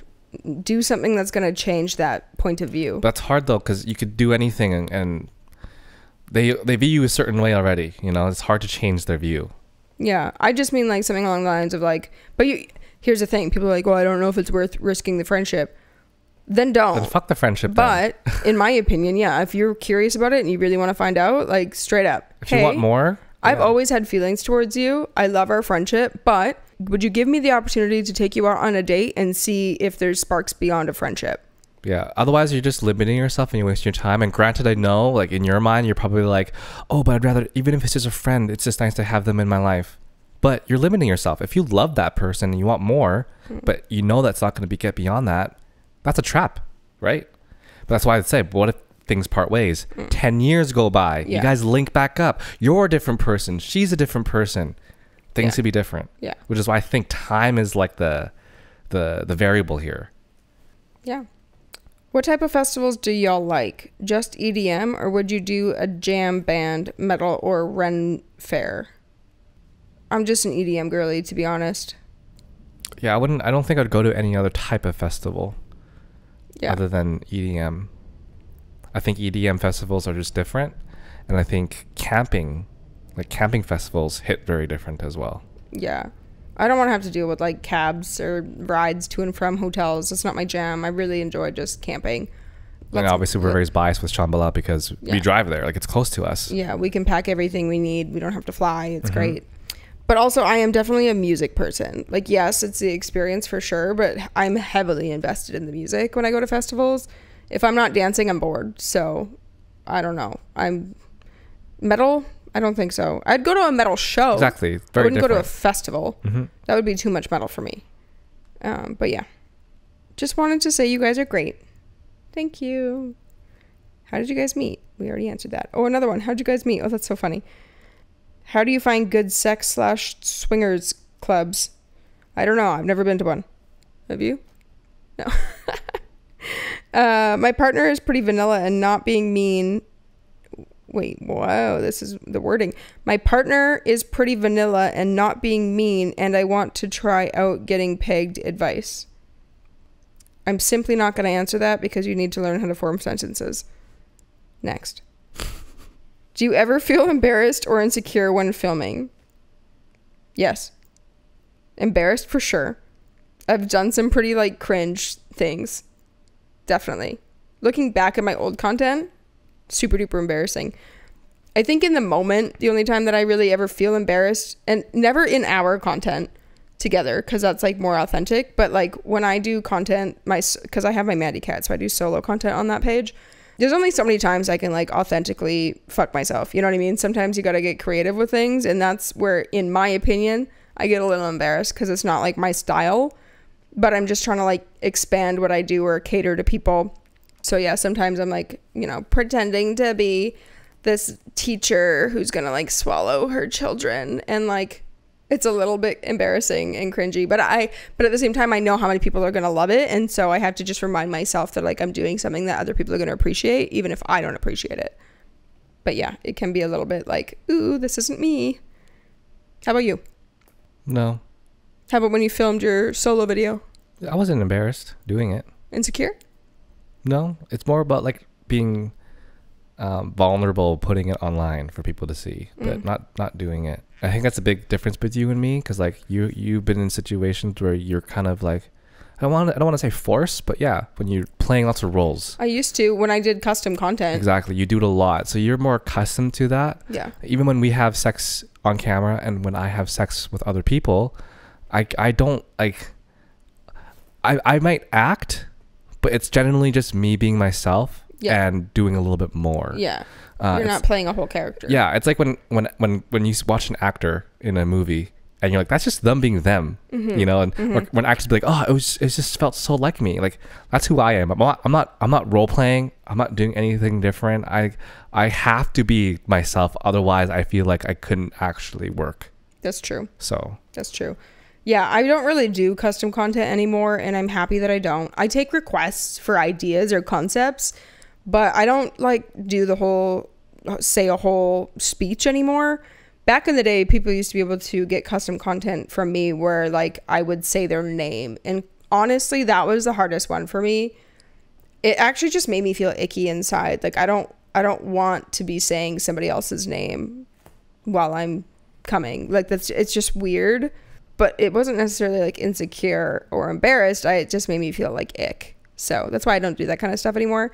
But I'm happily taking like ideas for stuff. I just don't make it like so specific where some people would give me like a whole script of things they'd want me to say that I would literally never say. So I don't do that kind of stuff anymore. Yeah. So if you're interested in our page or her page, like kind of expect that. We just got a review of our somebody page gave recently. us a Reddit review. A really good review. But Yep. that was like the one gripe that they had, that we weren't like catering into that parasocial role playing thing. But that's just not us. Yeah. So, we're not on there like sexting to try to like milk you for your money. Yeah. That's not what we do. I used to do sexting, and every once in a while I have some special people who will ask it, and I'm like, all right, fine. But I'm not sitting on there sexting with everybody, like milking everyone for your 5 cents. You know, like we charge a flat rate to see our stuff. We post 4 new videos a month on each page, and it's plenty of content. You can still talk to us, but I'm not going to sit there and be like, oh yeah, baby. Come stroke on, your daddy. cock for me and show me a video. Like, I'm not going to do that because it's not what we're doing. Yeah. But there's lots of other people that do that. So find those people. Their management does that. Find those people that if you enjoy that, reading that review back, maybe really think about like, yeah. I mean, but damn, like, so I know we cater to a specific demographic, but it made me think that our demographic is even more narrower now. Yeah. Now that review came in, I'm like, oh, we don't actually do that. It's crazy. But some people enjoy that. It's just not our jam. See, and to me, it just seems very like money grabbing, like pushy. But also, I guess I've just never been on the receiving end, because I think as a content creator, and I have subbed to some people's pages, do you really think that somebody with a bunch of followers is actually sitting there one-on-one flirting with you? Do you know what I mean? Like, because I know that that's not what's happening, I don't really want to be doing that to people or pretending like that's what's happening, because like people aren't just sitting on their page one-on-one like flirting with you for no reason. They either want money out of you, or they're mass messaging people the exact same thing and trying to get money out of everyone, or it's not even them and they have a hired team who runs their page 24/7 and will reply to you 24/7 again to try to get more money out of you. That's the whole thing. So to me, I don't really understand why people want that, but... Or you might get lucky with a smaller creator that loves that kind of thing. Like the girl that gave us the review, for example. She loves the storytelling thing. She builds it up for her fans. I don't know how many followers she has, but she does it all on her own still. But I think it's very niche. I think it's very, very rare. And you'll have to like really do your shopping to find the people like that. But you'll know right away if someone's has a managing team behind them or not. Yeah. As soon as you start interacting with them. Yeah, it's the hard thing when you switch over to doing like no pay-per-view as well, right? Because we charge a flat rate to see all of our content for the most part. We only get the money out of subscriptions. So we have to spend a lot more time on social media getting people onto our page rather than like sending out messages asking for tips, selling being flirty. Stuff. Like that's not... So we only really go on our page a couple times a day. We reply to messages, but we're not on there 24/7 trying to like get more money out of people. I think being a couple in the industry as well, and like actually marketing ourselves as a couple as an industry, created that as well. Totally, because we're not out here pretending like we want to like come to your house and fuck. Like we're not. Yeah, we're you like, might feel that way because you see us have sex with other people. Yeah, but it's definitely not the case. So really, for us, as long as you just enjoy seeing us have sex and seeing us have sex with other people, if you like that, get on our page. Yeah, definitely. And yeah, also like I do think maybe we should do more role play stuff. It takes like almost convincing for us to do it because it's just not our style. But I know the couple times that we have done it, we do enjoy it. Like with the Halloween one, that was really fun. I think all in all, I did enjoy getting that review though, and it did open up our eyes. And I do think we'll probably do a couple things different. But yeah, but don't expect us to flirt with you. Well, like I'll flirt, but I'm not going to like get dirty sexting with you. Like that one guy that messaged us last night. Oh man! Holy crap, that was overwhelming for me. Sent like 10 videos of him masturbating and coming, and I was like, I don't know what you want me to say to this, man. Like I'm sitting here in my fucking pajamas at 11 o'clock at night, ready for bed. Like I'm not gonna pretend like I want to fuck right now. Like I don't. So yeah, I don't know. I think we're just different that way. We're We're just real, man. What even was that question? Jesus Christ. When do you plan to come to Hawaii? I don't know, because there was a lot of shit that went down, and I also just didn't really like feel it was appropriate to go to Hawaii, you know? And I still don't know how I feel about it, in all honesty. Like, I would love to have gone years ago, but I don't know. Hawaii, I have mixed feelings about, not because of Hawaiian people at all, because of everything else. I'll have to go one day, but yeah. Would you ever leave Canada? Yes. Like for good? Yeah. We leave Canada all the time. Yeah, I know. We travel all the time. Would we ever leave Canada? Honestly, like with shit lately, I've been... It's shitty everywhere. I know. Around the world, but okay? I fantasize about leaving sometimes. But where we live is beautiful. I enjoy where we live. Leaving for good? I don't know about that. We'll leave for good when we actually die and leave for good. Then I'll be a lion in Africa. How long have you guys been together? I love you guys. We answered that, and thank you. Your most intimate experience with each other, one that you cherish to this day. Oh, man. You're asking for the most intimate? That's hard to answer. After 7 years of being together? Yeah, because like, you know, like some memories get replaced by other memories. But like the first intimate memories might be the most intimate because those are first intimate moments. But then we have bigger intimate moments later in the relationship that might get replaced by those feelings. But, you know, like the first times you took me out to the festival, rave community, we got really intimate with each other because I was the first time experiencing it. Like those memories for me were really very, very intimate, right? But then we have other intimate moments now, like, and that's so long ago at this point.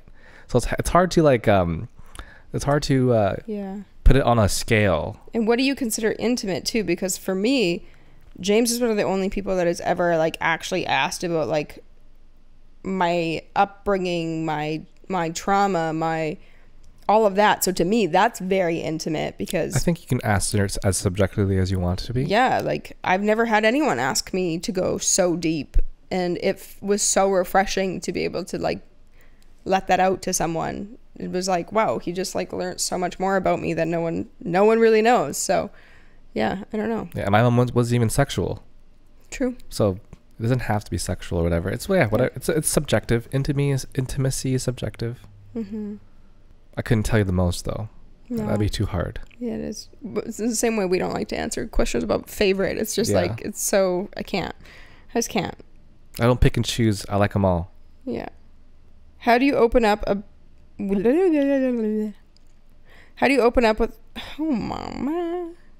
How do you open up a conversation with your partner about scenes you want to try without feeling embarrassed?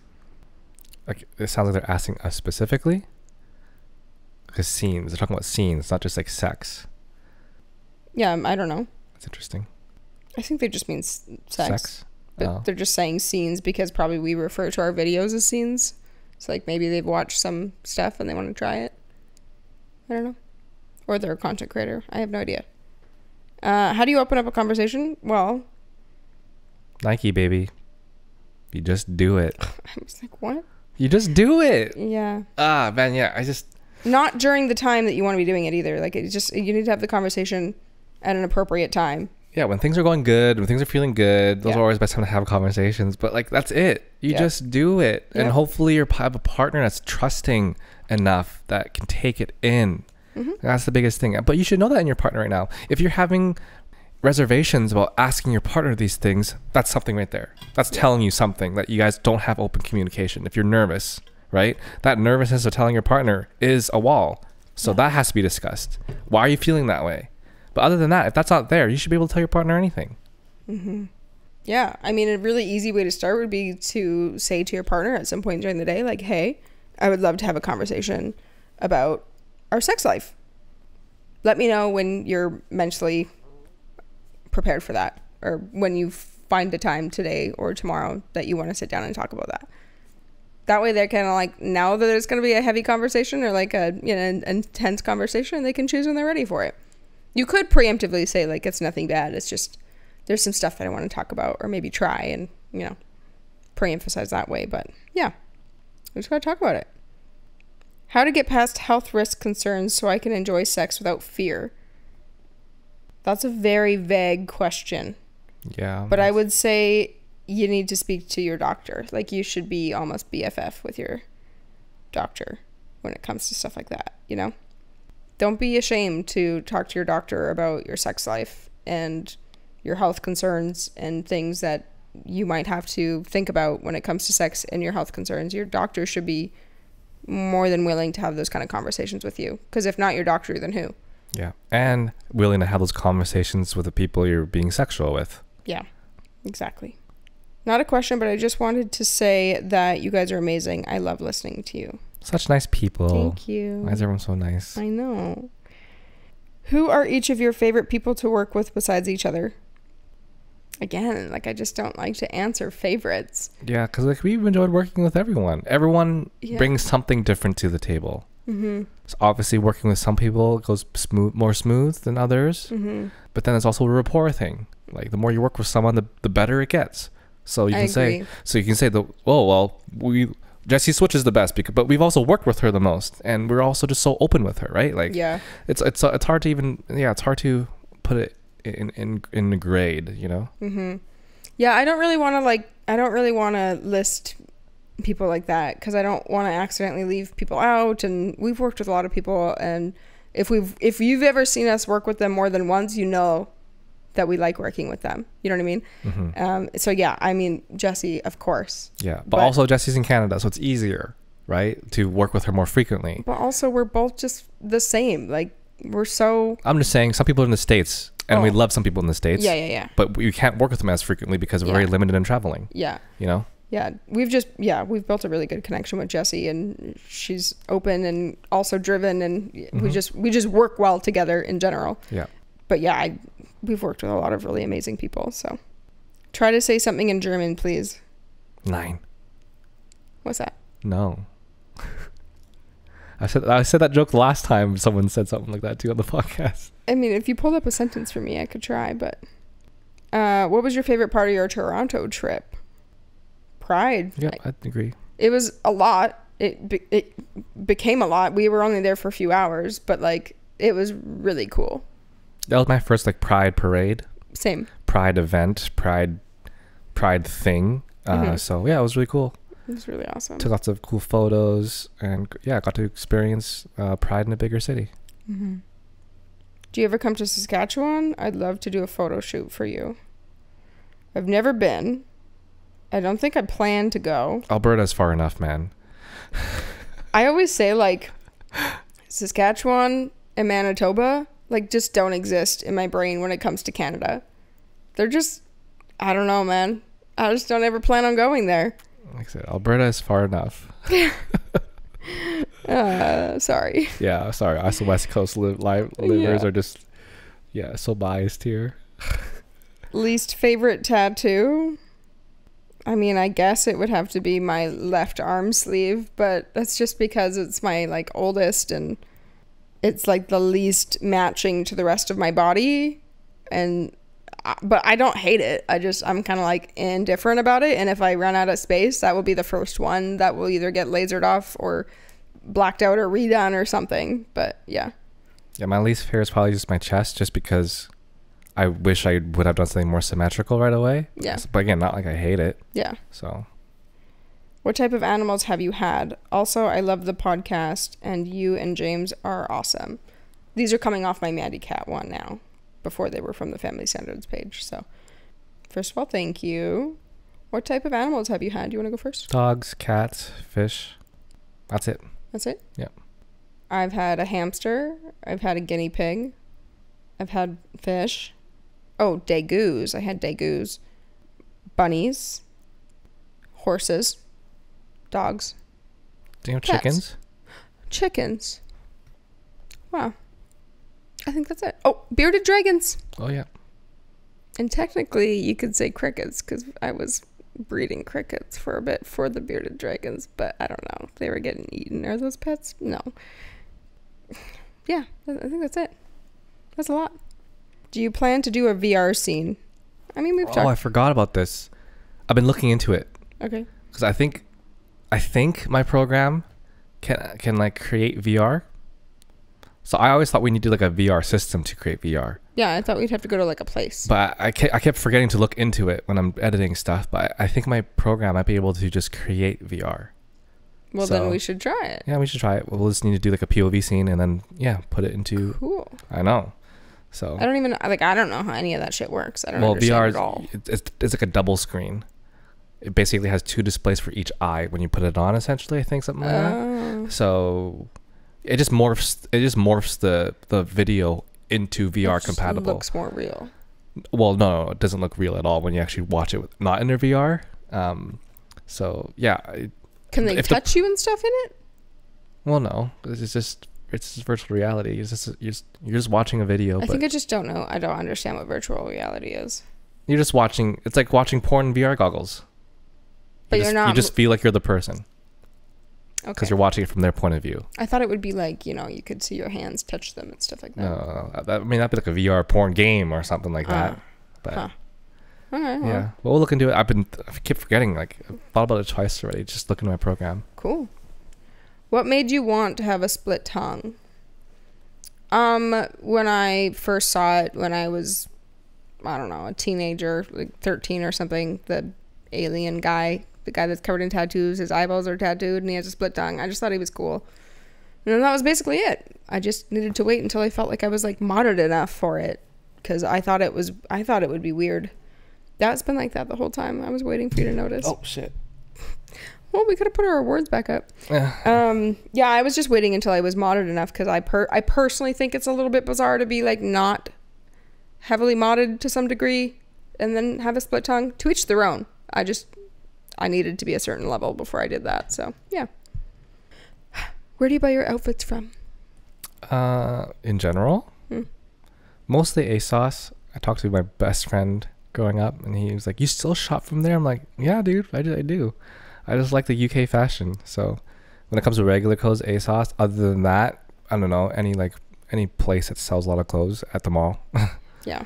Nothing specific. Like Urban Planet, if it's local. Yeah. To be honest, I shop on Shein a lot. It is what it is. We literally, our washer and dryer is not our own. We don't own this house. It's James's dad's house. So our washer and dryer tends to destroy clothes more than it tends to wash. And I'm not going to be somebody that invests into expensive clothing until we have our own situation where our clothes do not get ruined. Would you rather dress as Mortal Kombat? I think they spelt it wrong. Melina? Melina? Yeah. Or Katana? I've never watched it. They're all hot. Would do both. I mean, if you know Melina, I don't know if you'd think she's that hot when she takes off her mask. Really? Yeah. Katana's in blue, I think. I actually play Katana a lot in Mortal Kombat. I really enjoyed. I think she fights with fans, like sharpened fans. Katana has, and Melina have like those. Yeah, but if you take off her mask, search Melina without her mask. Oh God. Oh shit. That? Yeah. Dang. That's cool though. It is cool. That's cool. Melina or Katana is the blue one, right? I think Katana's the blue one. And she has long hair, well, usually. And she fights with fans, I think. I see that. I don't know. They're both cool. I like Katana, but I've played with Katana before. Maybe we'll do a Mortal Kombat cosplay or something. And we'll pretend to fight each other. You're going to be one of them too? I could be, yeah, easily. Hot. Yeah. I'm into it. Let's do it. I could be Scorpion. Come here! I have to wait for my cosplays until this isn't my hair, because now I can't even wear hats, so... I screwed up. I actually had a bunch of cosplays that I meant to do while I had my short hair, but... It'll come around again. Yeah. Summer or winter? Both. Summer. If I had to choose, I get excited more. There's more things in summer that I'm excited about. That's true. Summer. Fine. Summer. Why are you so gorgeous? Oh, why are you so sweet? Thank you. Would you guys ever do live calls in for the podcast? I thought about that. We've actually talked about that, getting a Discord thing going on, maybe building a Discord crew, but I'm not really familiar with Discord, so I'd have to sit down and really learn. And then having to be able to set up the Discord chat so it can record on the live stream at the same time. I'll need to figure that out. But there's potential there. I've thought about that. We discussed it before. It's just a lot of things I would have to learn in order to get to that step. But I think it'd be cool to maybe do like the hardest part would be to monitor it. Like I wouldn't do live. I'm not gonna lie. Thank God this isn't live. But like our podcast isn't live. But if we had a guest on and if they weren't really vibing, we could just hang up with them. But it'd be interesting. I don't think I'll ever do anything live, to be honest. The world of fucking cancel culture and bullshit is just like way too much, and my anxiety is too high for that shit. But it'd be more of it'd be like a Q&A, but people could just ask us on the call and reply to it. Yeah. That's it. If they're good. Yeah. What if you answer it and they're just fucking assholes? Well, that's why I think Discord, you can have moderators in Discord as well. Like you can choose the people that are going to call you. Like, because even like TikTok lives and shit like that, like that's stressful, man. But I don't understand how to have a moderator. People are always like, oh, let me be your moderator. But I'm like, I don't understand how this shit works. I don't really want to have a teammate. I'm kind of just a solo dojo. So like asking for help with that kind of stuff freaks me out for people I don't even know. I personally think it would be cool. It would add another layer to things. And it could just be no different than people sending an email. Like those people that are sending emails, you can tell those are like real genuine people that actually want our help. But now they can actually ask us live on a call. We can answer them live and they can respond back with their feedback right away. I think it'd be it could be a potentially cool thing. We just have to look deeper into how to set everything up. All right. I'm going to let you be in charge of that then. If we ever get there. How are you so cute? How are you so cute? How did you get your start in the industry? What would you have done differently? Oh. Well, I mean, when I started, it was just me at the time. I guess I got my, like, I wouldn't even call it a big break, but, like, my success came from TikTok back in the day. What would I have done differently? Start earlier. Well, yes. That's, like, the one thing I could really say. Otherwise, I wouldn't change anything. Starting earlier. I have one thing. I don't know. Have we talked about the one traumatic experience that happened at the very beginning that, like, almost put a giant wedge between us? I mean, it didn't, but yeah. I remember it. It was hard. Have we talked about it on the podcast? I don't think so. I was thinking about talking about this, actually, because... you would have done that differently? Oh, yeah. You just end the call? Or not continue? All of the above. I just wouldn't have done it. Okay, you can tell the story if you want. So, kind of near the beginning, I guess it was like basically the very beginning. Like 2 weeks or a week or two, you just starting it. I didn't know what I was doing. We didn't have the best like boundaries set yet. We just didn't understand anything because we just started. We didn't know how anything was happening. Yeah, I had somebody on my OnlyFans message me and ask if I would do a call with them. And I was like, no, I don't do calls. And then they offered to pay me, but after the call, and I was still like super suspicious. And I was like, no, I'm not going to do that. And then they were like, I'm going to buy out your Amazon wish list. At the time, my Amazon wish list was full of stuff we like really needed to start being content creators or to start doing what I was doing. It had like a bunch of cosplays and lighting and like stuff for my room. And I was really excited. I was like, okay, great. Yeah, like do that. And so he did. He bought out my Amazon wish list, showed it to me. It was like $500 or $600. And then I was like, all right, fine. I guess I'll do a call with you. But we had agreed that it would only be a call. He would be allowed to touch himself, but that was it. Like I wasn't going to touch myself. And yeah, I don't even know if we set a time to it. Oh, I think we did. I think it was 2 minutes or something. Anyway, I don't know why, but I completely let this man trump right all over me during this call. He broke the rules that we initiated. He was like begging me to take my clothes off and to touch myself. And it went over the 2 minutes. And he was like, no, just another minute. Like I haven't come yet. Just the stupidest shit. And yeah, he just made me do stuff that I didn't want to do, that I shouldn't have done. We hadn't discussed if it was fine or not. And, you know, it made me feel yucky after. It made him feel yucky after. And then the motherfucker went and canceled all of my Amazon. So, yeah, that was really shitty. What would I have done differently? I just wouldn't have done that in general. I don't know how people do the whole call thing. I think that's probably why people do sites like Chatterbait, like live streaming. Just not our thing. Yeah, I just hear a lot of horror stories about people like sending an e-transfer and like canceling it, sending money this way and then canceling it. Like, but that's why you do those live chat websites, but we just don't do that. That's just not our, we just can't. I couldn't do that. There's just a lot of ways that people can get their money back if they really want to from stuff. So you can get fucked over pretty easily. And it just made me feel really inferior, just walked all over. And it just wasn't good. I mean, beyond that though, because like, I mean, that was just a bad experience overall. That could have happened now and still be a bad experience. But it was more the fact that it was just us starting out. It wasn't supposed to be anything crazy. It was supposed to be super short. Yeah. She just started doing OnlyFans. And now all of a sudden you're doing a live chat with someone. Then all of a sudden you hear all these noises coming from the other room that lasted for 5 to 10 minutes.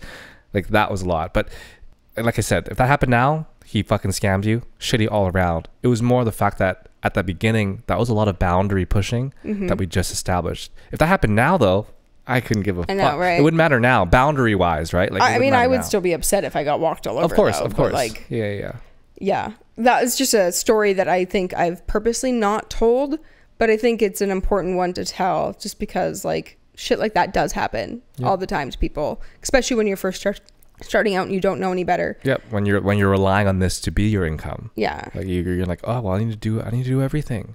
Yeah. I need to suck up in a way, you know? I've gotten to the point now where I just firmly believe that if it seems too good to be true, it is. And maybe that's not the best mentality to always have. Keeps you safe. But it does. It keeps me safe. So it just goes to show you how much our boundaries have come though, because even when that was happening, when we're talking about boundaries, the biggest thing was like, you know, I have access to her OnlyFans. I need to see all the conversations you're having with these men.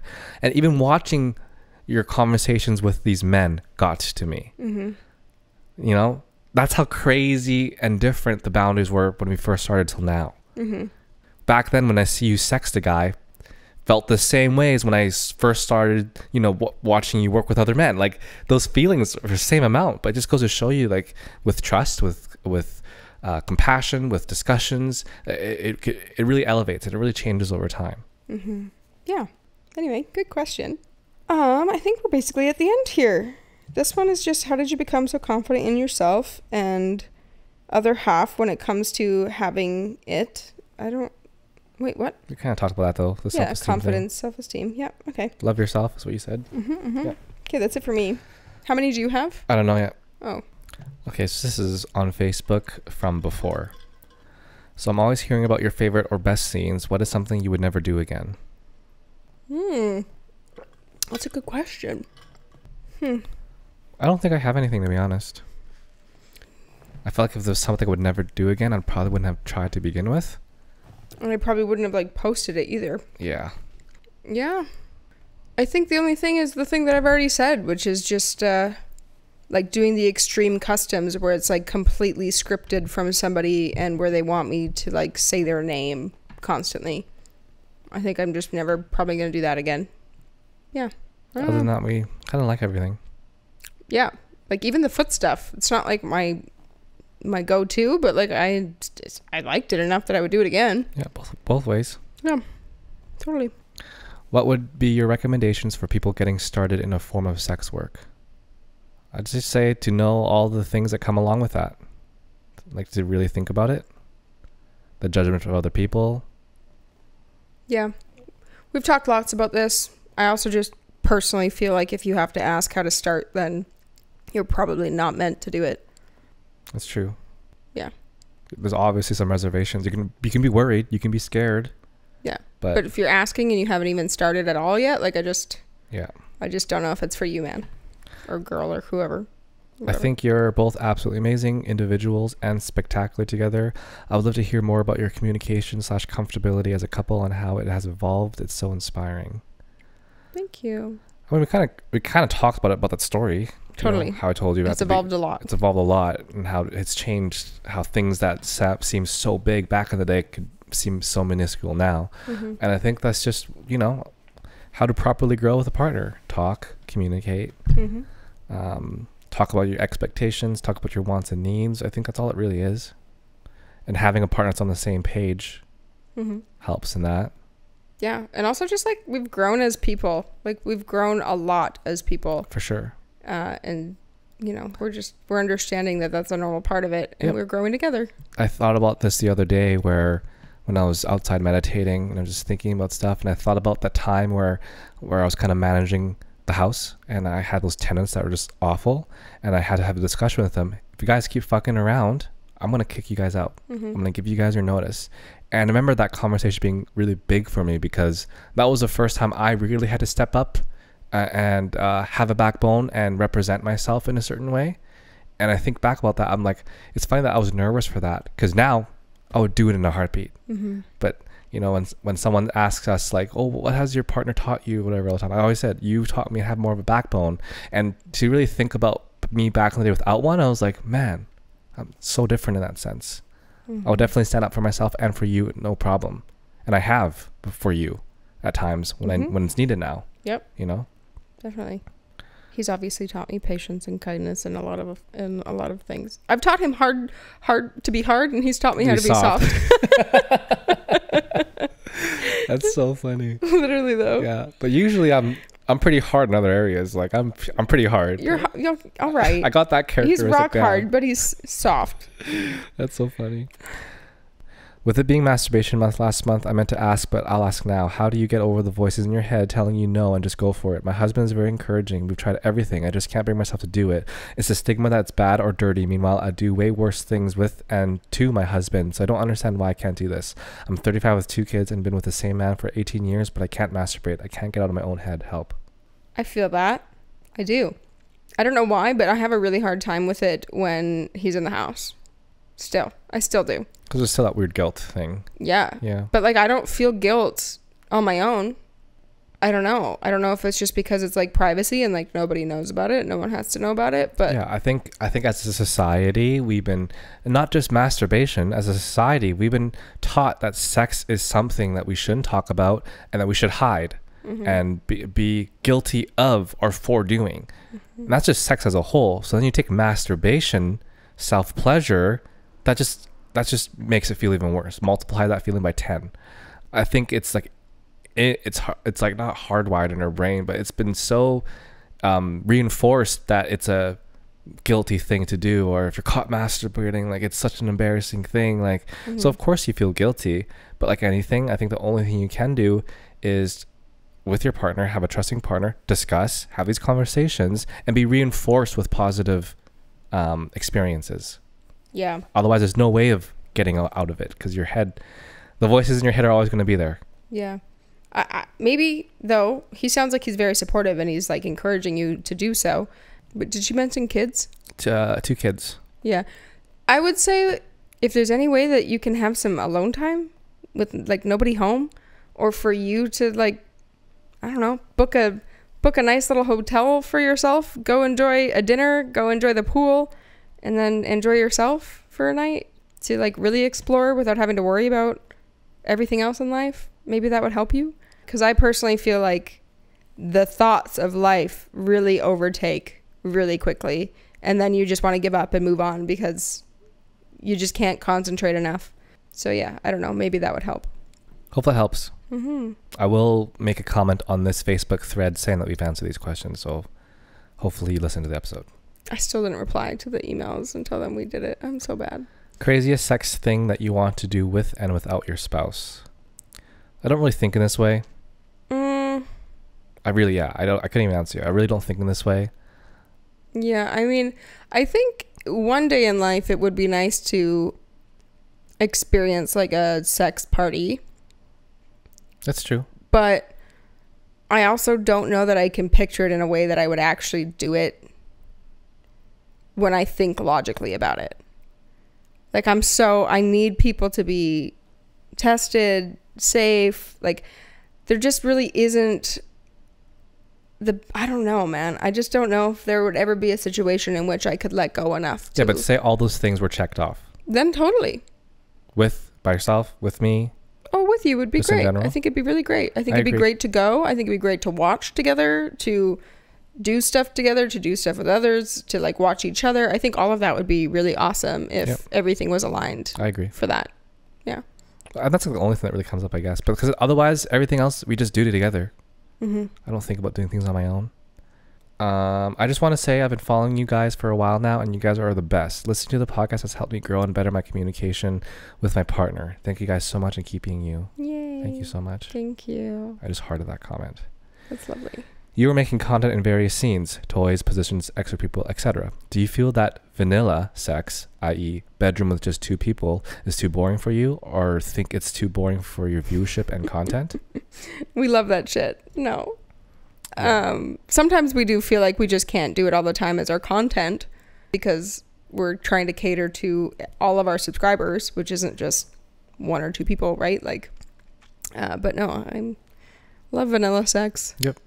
We always say we're actually quite vanilla. We're very like lovers when it comes to sex. I'm like, I would way rather be thrusted like deep and slow and passionate than like jackrabbit, you know? We've also just been talking about how we've been needing more connecting sex. Yeah. But I think as life goes on, that's a fundamental part of it anyways, as a whole. Mm-hmm. Where do you see yourselves in 10 years? What's your life goals? Where do you want to travel next?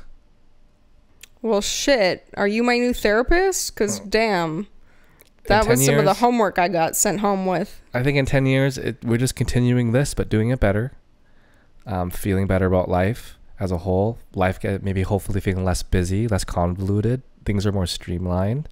Life goals, we talk about owning a house, maybe owning multiple properties at certain areas of the world. And then where do you want to travel next? I mean, there's lots of places. Vietnam's on the list. I still want to go Japan.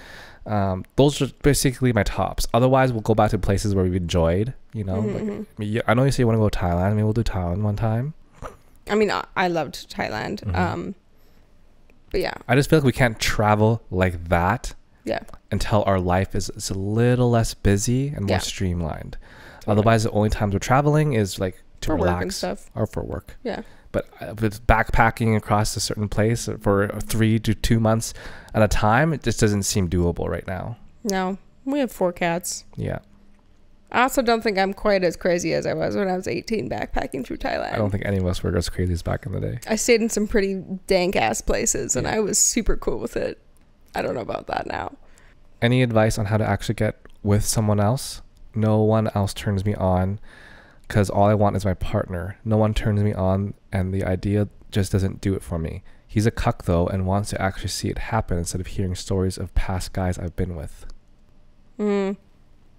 I don't think you should have to fuck other people if you don't want to.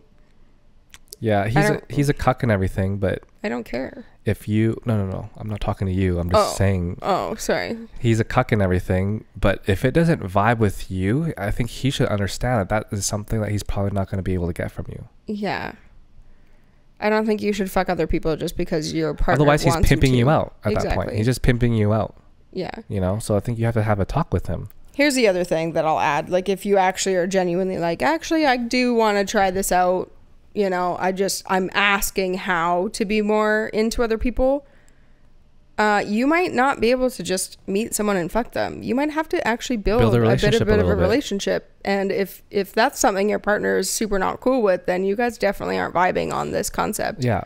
I say that's a good place to start. And if he is cool with that, that is a good place to start. Because it sounds like to me, you and your partner have something deep. You've known each other for a long time. He's a cuck. He wants to see you get fucked by someone else. But you are a demisexual. You need to actually have a good connection with this person in order to have sex with them. Because you said the idea just doesn't do it for me, which means you haven't even you haven't gotten the ball moving to really fully understand. So I think Amanda has a good point. Start there. But if he's not into that, it's not happening. Yeah, I feel how you feel though, because I feel like as I get older too, my random sexual attraction to people just isn't very high. There's not a whole lot of people that I look at and I'm like, wow, I would fuck there's you no right one now. There's like no one for me because I'm a demisexual. I need to get to know you. I want to know your personality. That your personality is really what decides my sexual attraction to you. I agree.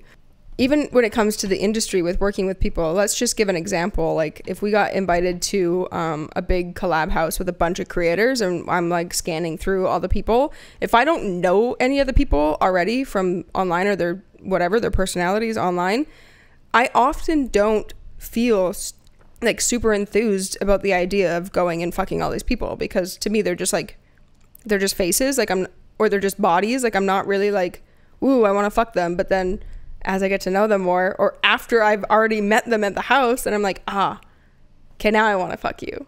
I just think if you are open as a person, you value that more.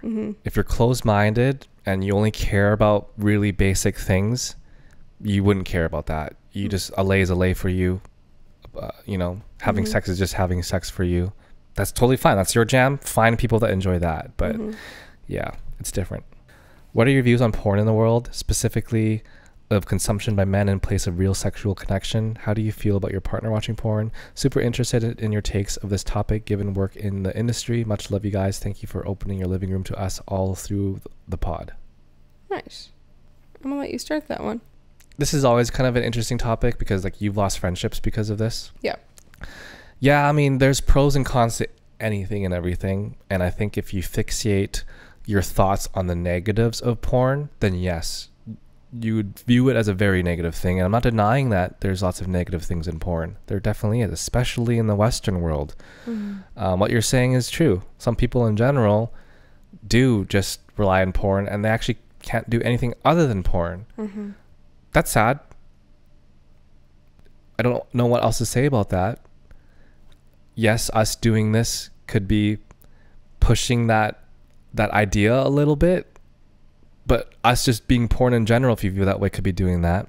But we also talk to lots of people in our industry and lots of our subscribers in our industry that have the complete opposite feelings of that. We got couples on our page. We got men and women on our page expressing really positive things about porn.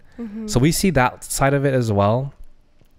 Again, not denying that there is a negative side. It's just, yeah, it's unfortunate. People abuse porn like they abuse any kind of substance. So they just need help for that. Yeah. I view porn the same way I view substances. Alcohol, weed. Obviously, it can be super toxic if somebody becomes addicted, and it can ruin people's lives. That doesn't mean alcohol is ever going to be discontinued. You know what I mean? It's such it's such a big profiting thing. But if used in a good way, in a healthy way, okay, well, you want to have a couple drinks on a Saturday night. You know, you want to smoke weed a couple days a week, whatever it is. I don't think that there's a problem with that. The same way I don't think there's a problem with that being your porn situation. Now, if you start becoming somebody who literally cannot get off unless you're watching porn, or needs to masturbate with porn even when you're at work, or like 5, 6, 10 times a day, like that's when you realize it's an issue. Exactly. When it starts becoming so easy that it takes away your need for human connection.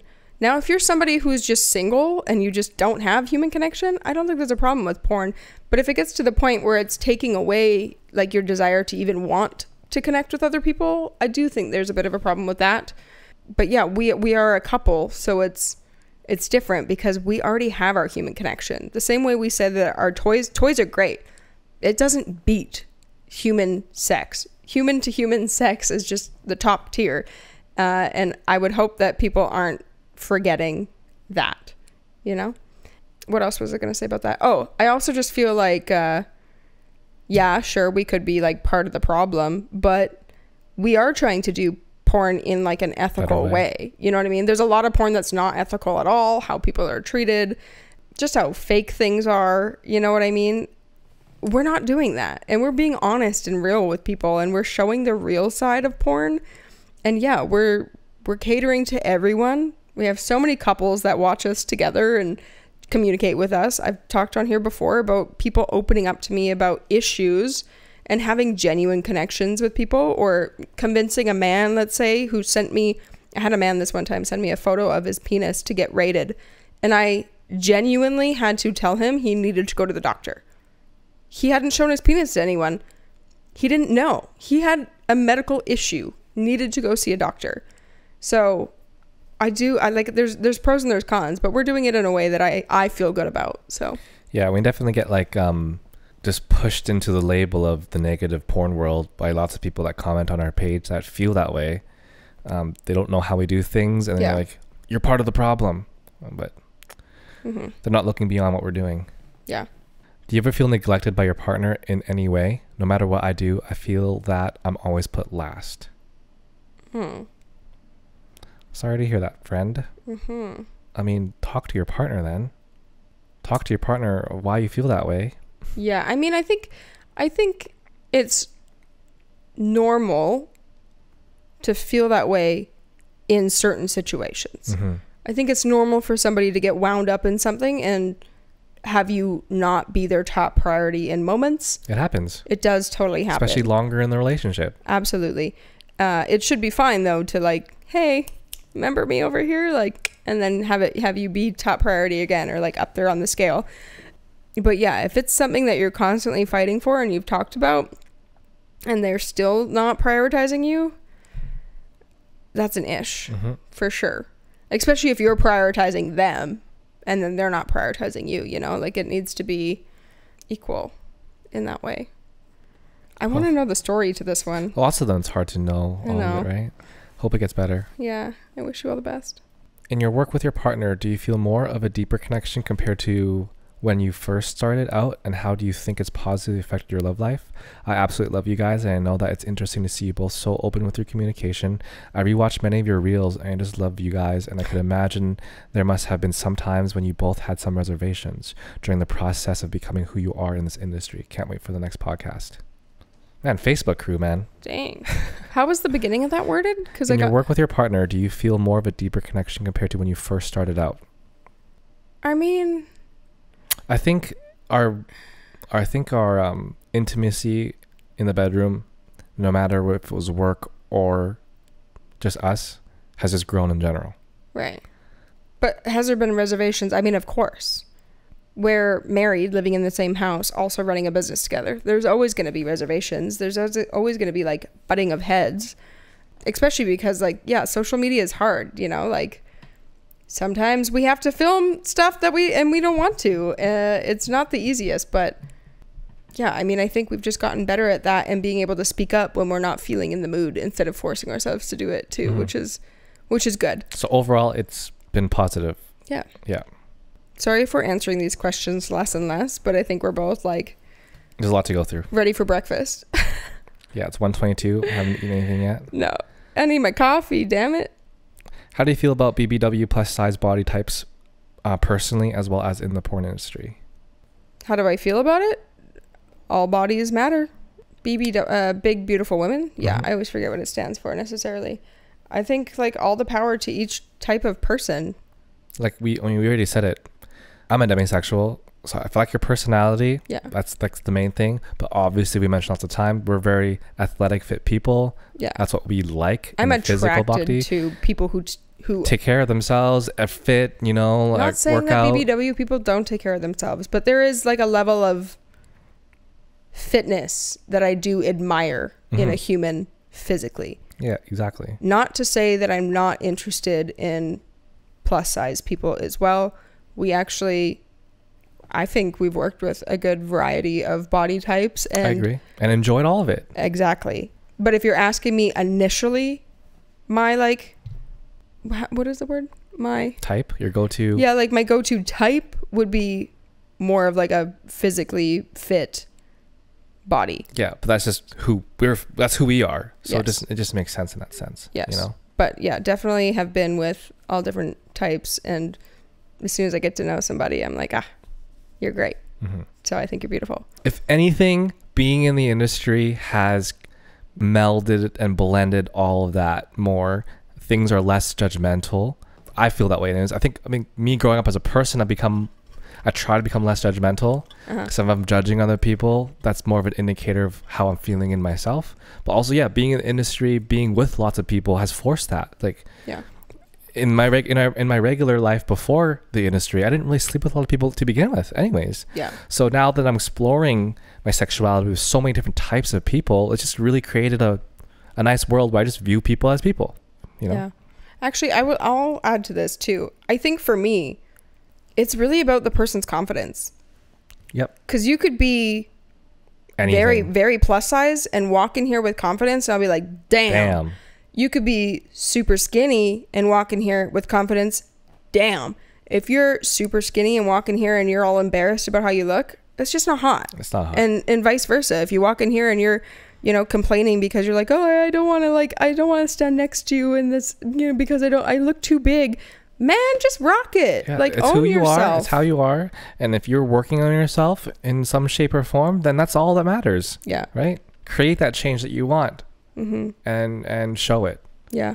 But yeah, insecurity, I think, is just like the least attractive thing. That's hard because like people are insecure, right? And everyone's insecure for different reasons, but you have to work on it. But how am I supposed to want to fuck you when you're coming to the table with all these insecurities forefront? For sure.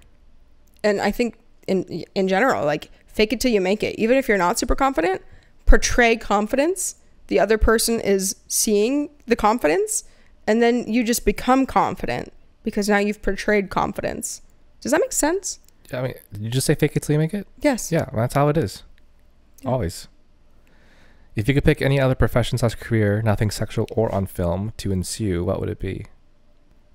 Cat sanctuaries. I don't know. Yeah, I mean, like we answered Something this before. sexual. That's not fair. I'd do a little bit music, but lately, like as I've been really into photography again, I don't know, maybe become a photographer again, or a really specific type of photographer. I feel like photography is a little, I've been thinking about this, photography is a little less committal than making music. Making music is hard work and it takes a long time. It would just be your hobby. Huh? Making music would be your hobby. Yeah, but I really like photography and like, yeah, if I could chase it as a career, that'd be cool too. Doing it my own way and not doing it for other people. That was the hardest part. What's a kink or fetish that you guys have always wanted to do and make content for? Example, BDSM or pegging. We don't have many of these. Again, we're quite vanilla, so the stuff that we do that you might see us do is usually been asked by our people. Yeah. I have a couple, but since being in the industry, it's changed my opinion. This is also a big problem. So like I used to have major fantasies about gangbang. Big time. Now, I'd have to be so selective, and I almost guarantee I wouldn't enjoy it. I would like the ideation of it, but I almost guarantee I wouldn't like it. Same with, so this is my number one biggest fantasy, and I actually heard somebody else talking about it not that long ago. I don't know what they're called. This is the problem. It's like a company that made these videos, but it was made to look super real. Anyway, it's like you walk into a room and there's like a bunch of holes. Okay. So basically the guys, they pay the desk and they walk into this big open room, and there's a bunch of places where they can either fuck or get sucked through these holes in the wall. They don't get to see the women on the other side. All they get to see is there's like a picture printed of the woman's face on the wall, so they can see and choose what they're gonna do. And I remember I used to watch those videos, and so the camera angles basically look like a video camera into the room, so you can see from an above angle, and then they have cameras in the room so you can see the women also receiving on the other side of the walls. And yeah, I had no idea if this was like a club thing or if this was like real or not real, but now I've learned that this is like a company and these are like videos that they make. But that used to be like one of my top watched things. I was young too, and I used to have major fantasies about that. But yeah, again, thinking about it now, I don't think I'd enjoy it. I'd enjoy the concept of it and the ideation of it, and then I would do it and I'd be like, this is awful. Yeah, I mean, if it was all actually properly tested, all consensual, everyone signed things, everyone was a creator or whatever in that shape or form, and then you get to role play that.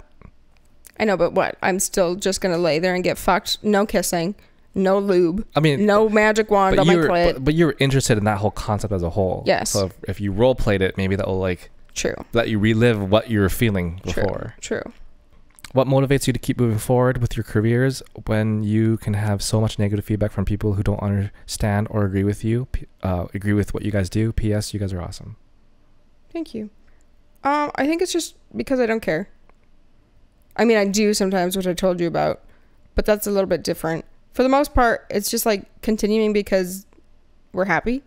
Like it's giving us the life that we want and we're enjoying what we're doing. And why quit something that you like? I don't know. Why fuck up a good thing? That's kind of how I feel. Yeah, just living our lives the best we can. Not looking at the negatives. Not letting it get to you. which is, I mean, it's easier said than done for people, I guess, but it's pretty easy for me. And the more it happens, the more I can just be like, oh, not even gonna finish reading it because there's no point. I have an easy time accepting criticism when it comes to like stuff that we do. What I don't have a good time accepting is people that come for my, like, me. People who come for like me as a person and my, God, I'm lost for words Character? today. Yeah, like people that want to attack my actual character or my heart. That's what hurts me, because I'm like, absolutely the fuck not, because I know how good of a person I am deep down inside. But people that want to come for like stuff that we do, I don't care about that at all. Yeah, I always go for the basis of, and especially like in the online world, but even in real life, people that are spreading negative or hurtful messages are just showing the world that they're troubled. And then with that idea just locked in my head, I don't worry about what they're saying. I don't worry about what they're thinking, because it really doesn't matter. Yeah, hurt people want to hurt people. And then the last one, how are your cats? Oh, I'm gonna knock on wood before I speak. I know. Cats are all doing great right now. I say that because we're 1 week out from Shambhala right now, and if any of you guys remember last year before Shambhala is when 3 out of 4 of them were insanely ill and all in the vet and all medicated and having teeth pulled and all the bullshit. And yeah, we almost didn't go to Shambhala because of how shit that was. So cats are all great right now. We're 1 week away from Shambhala. Everyone seems fantastic and everyone's going to remain fantastic. Yeah. Yeah, they're great. Period. So I asked again today questions. So we just save them for the next time? How many are there? Well, on Facebook, there's 23. We're going to save them from another time. Okay, we're going to save them for another time. And then there's also Instagram. How many? I don't know. I haven't looked yet. I can check right now really quickly. 8 on podcast page. I think we should save them. Okay, we'll just keep them archived. How long has it been? How long is this? It's a long time, right? Yeah, it's 2.5 hours. Yeah, no, I'm done. I'm done. Okay. No more. We always do this. We do Q&As and then we ask for Q&As and then we have no time, so we save them for the next one. And then when the next one comes around, we decide to ask for Q&As again, and then we have more. You did that today. You do that sometimes too, though. I know. So we both do that. But I knew that we had plenty for today, and then he put up more question boxes. I was like, fuck. That's okay though. We'll just keep doing that, and then we'll have like a surplus of questions always. We had always said that if there was enough questions, that we would always just do a small Q&A at the end of every episode. But this one was just like way too many. We were like, fuck, we're gonna have a whole Q&A episode. It's just been a while since we had a Q&A. So thank you guys for listening. Thank you. To one of the longer episodes we had in a while. You're blessed. You're welcome. Literally my ears, like from these headphones. Oh my God, my ears hurt. We need food. But yeah, this episode will drop when we're at Shambhala. Wish us the best time. But when we come back, when you see us the next time or listen to us the next time, we'll be back from Shambhala. Yeah. And then we'll also be back into work again the best we can, because we actually do have some work stuff planned with lots of people. So I wouldn't say lots. I'd say only said lots because different types of people. Okay. Yeah. I've actually been pulling back from a lot of collabs. If we're doing them, it's because I really truly want to. So yeah. Anyway, again, if you see us at Shams, please say hi. It actually frustrates me when people message after and being like, I saw you, but I was too shy. And then if you do see us, if you saw us at Shams, you should write to us so that we can talk about it. Yeah, true. That'd be fun. Yeah. So anyway, love you guys. For Family Standards. Sex happens here. Have a wonderful day or Bye. night, wherever you are.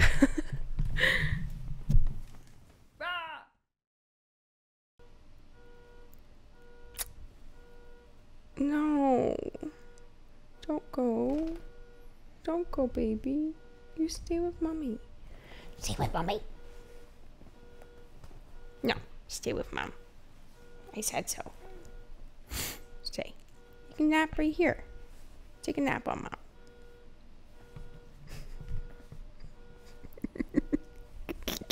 It's always that same car, man. I know. Okay. There we go. Fuck. Fucking neighbors. What is that called? Car alarm was just going off and scared Hoodie. Now she wants to run away, so I'm trying to force her to stay. I don't know if it's gonna work though. Probably not. Fuck.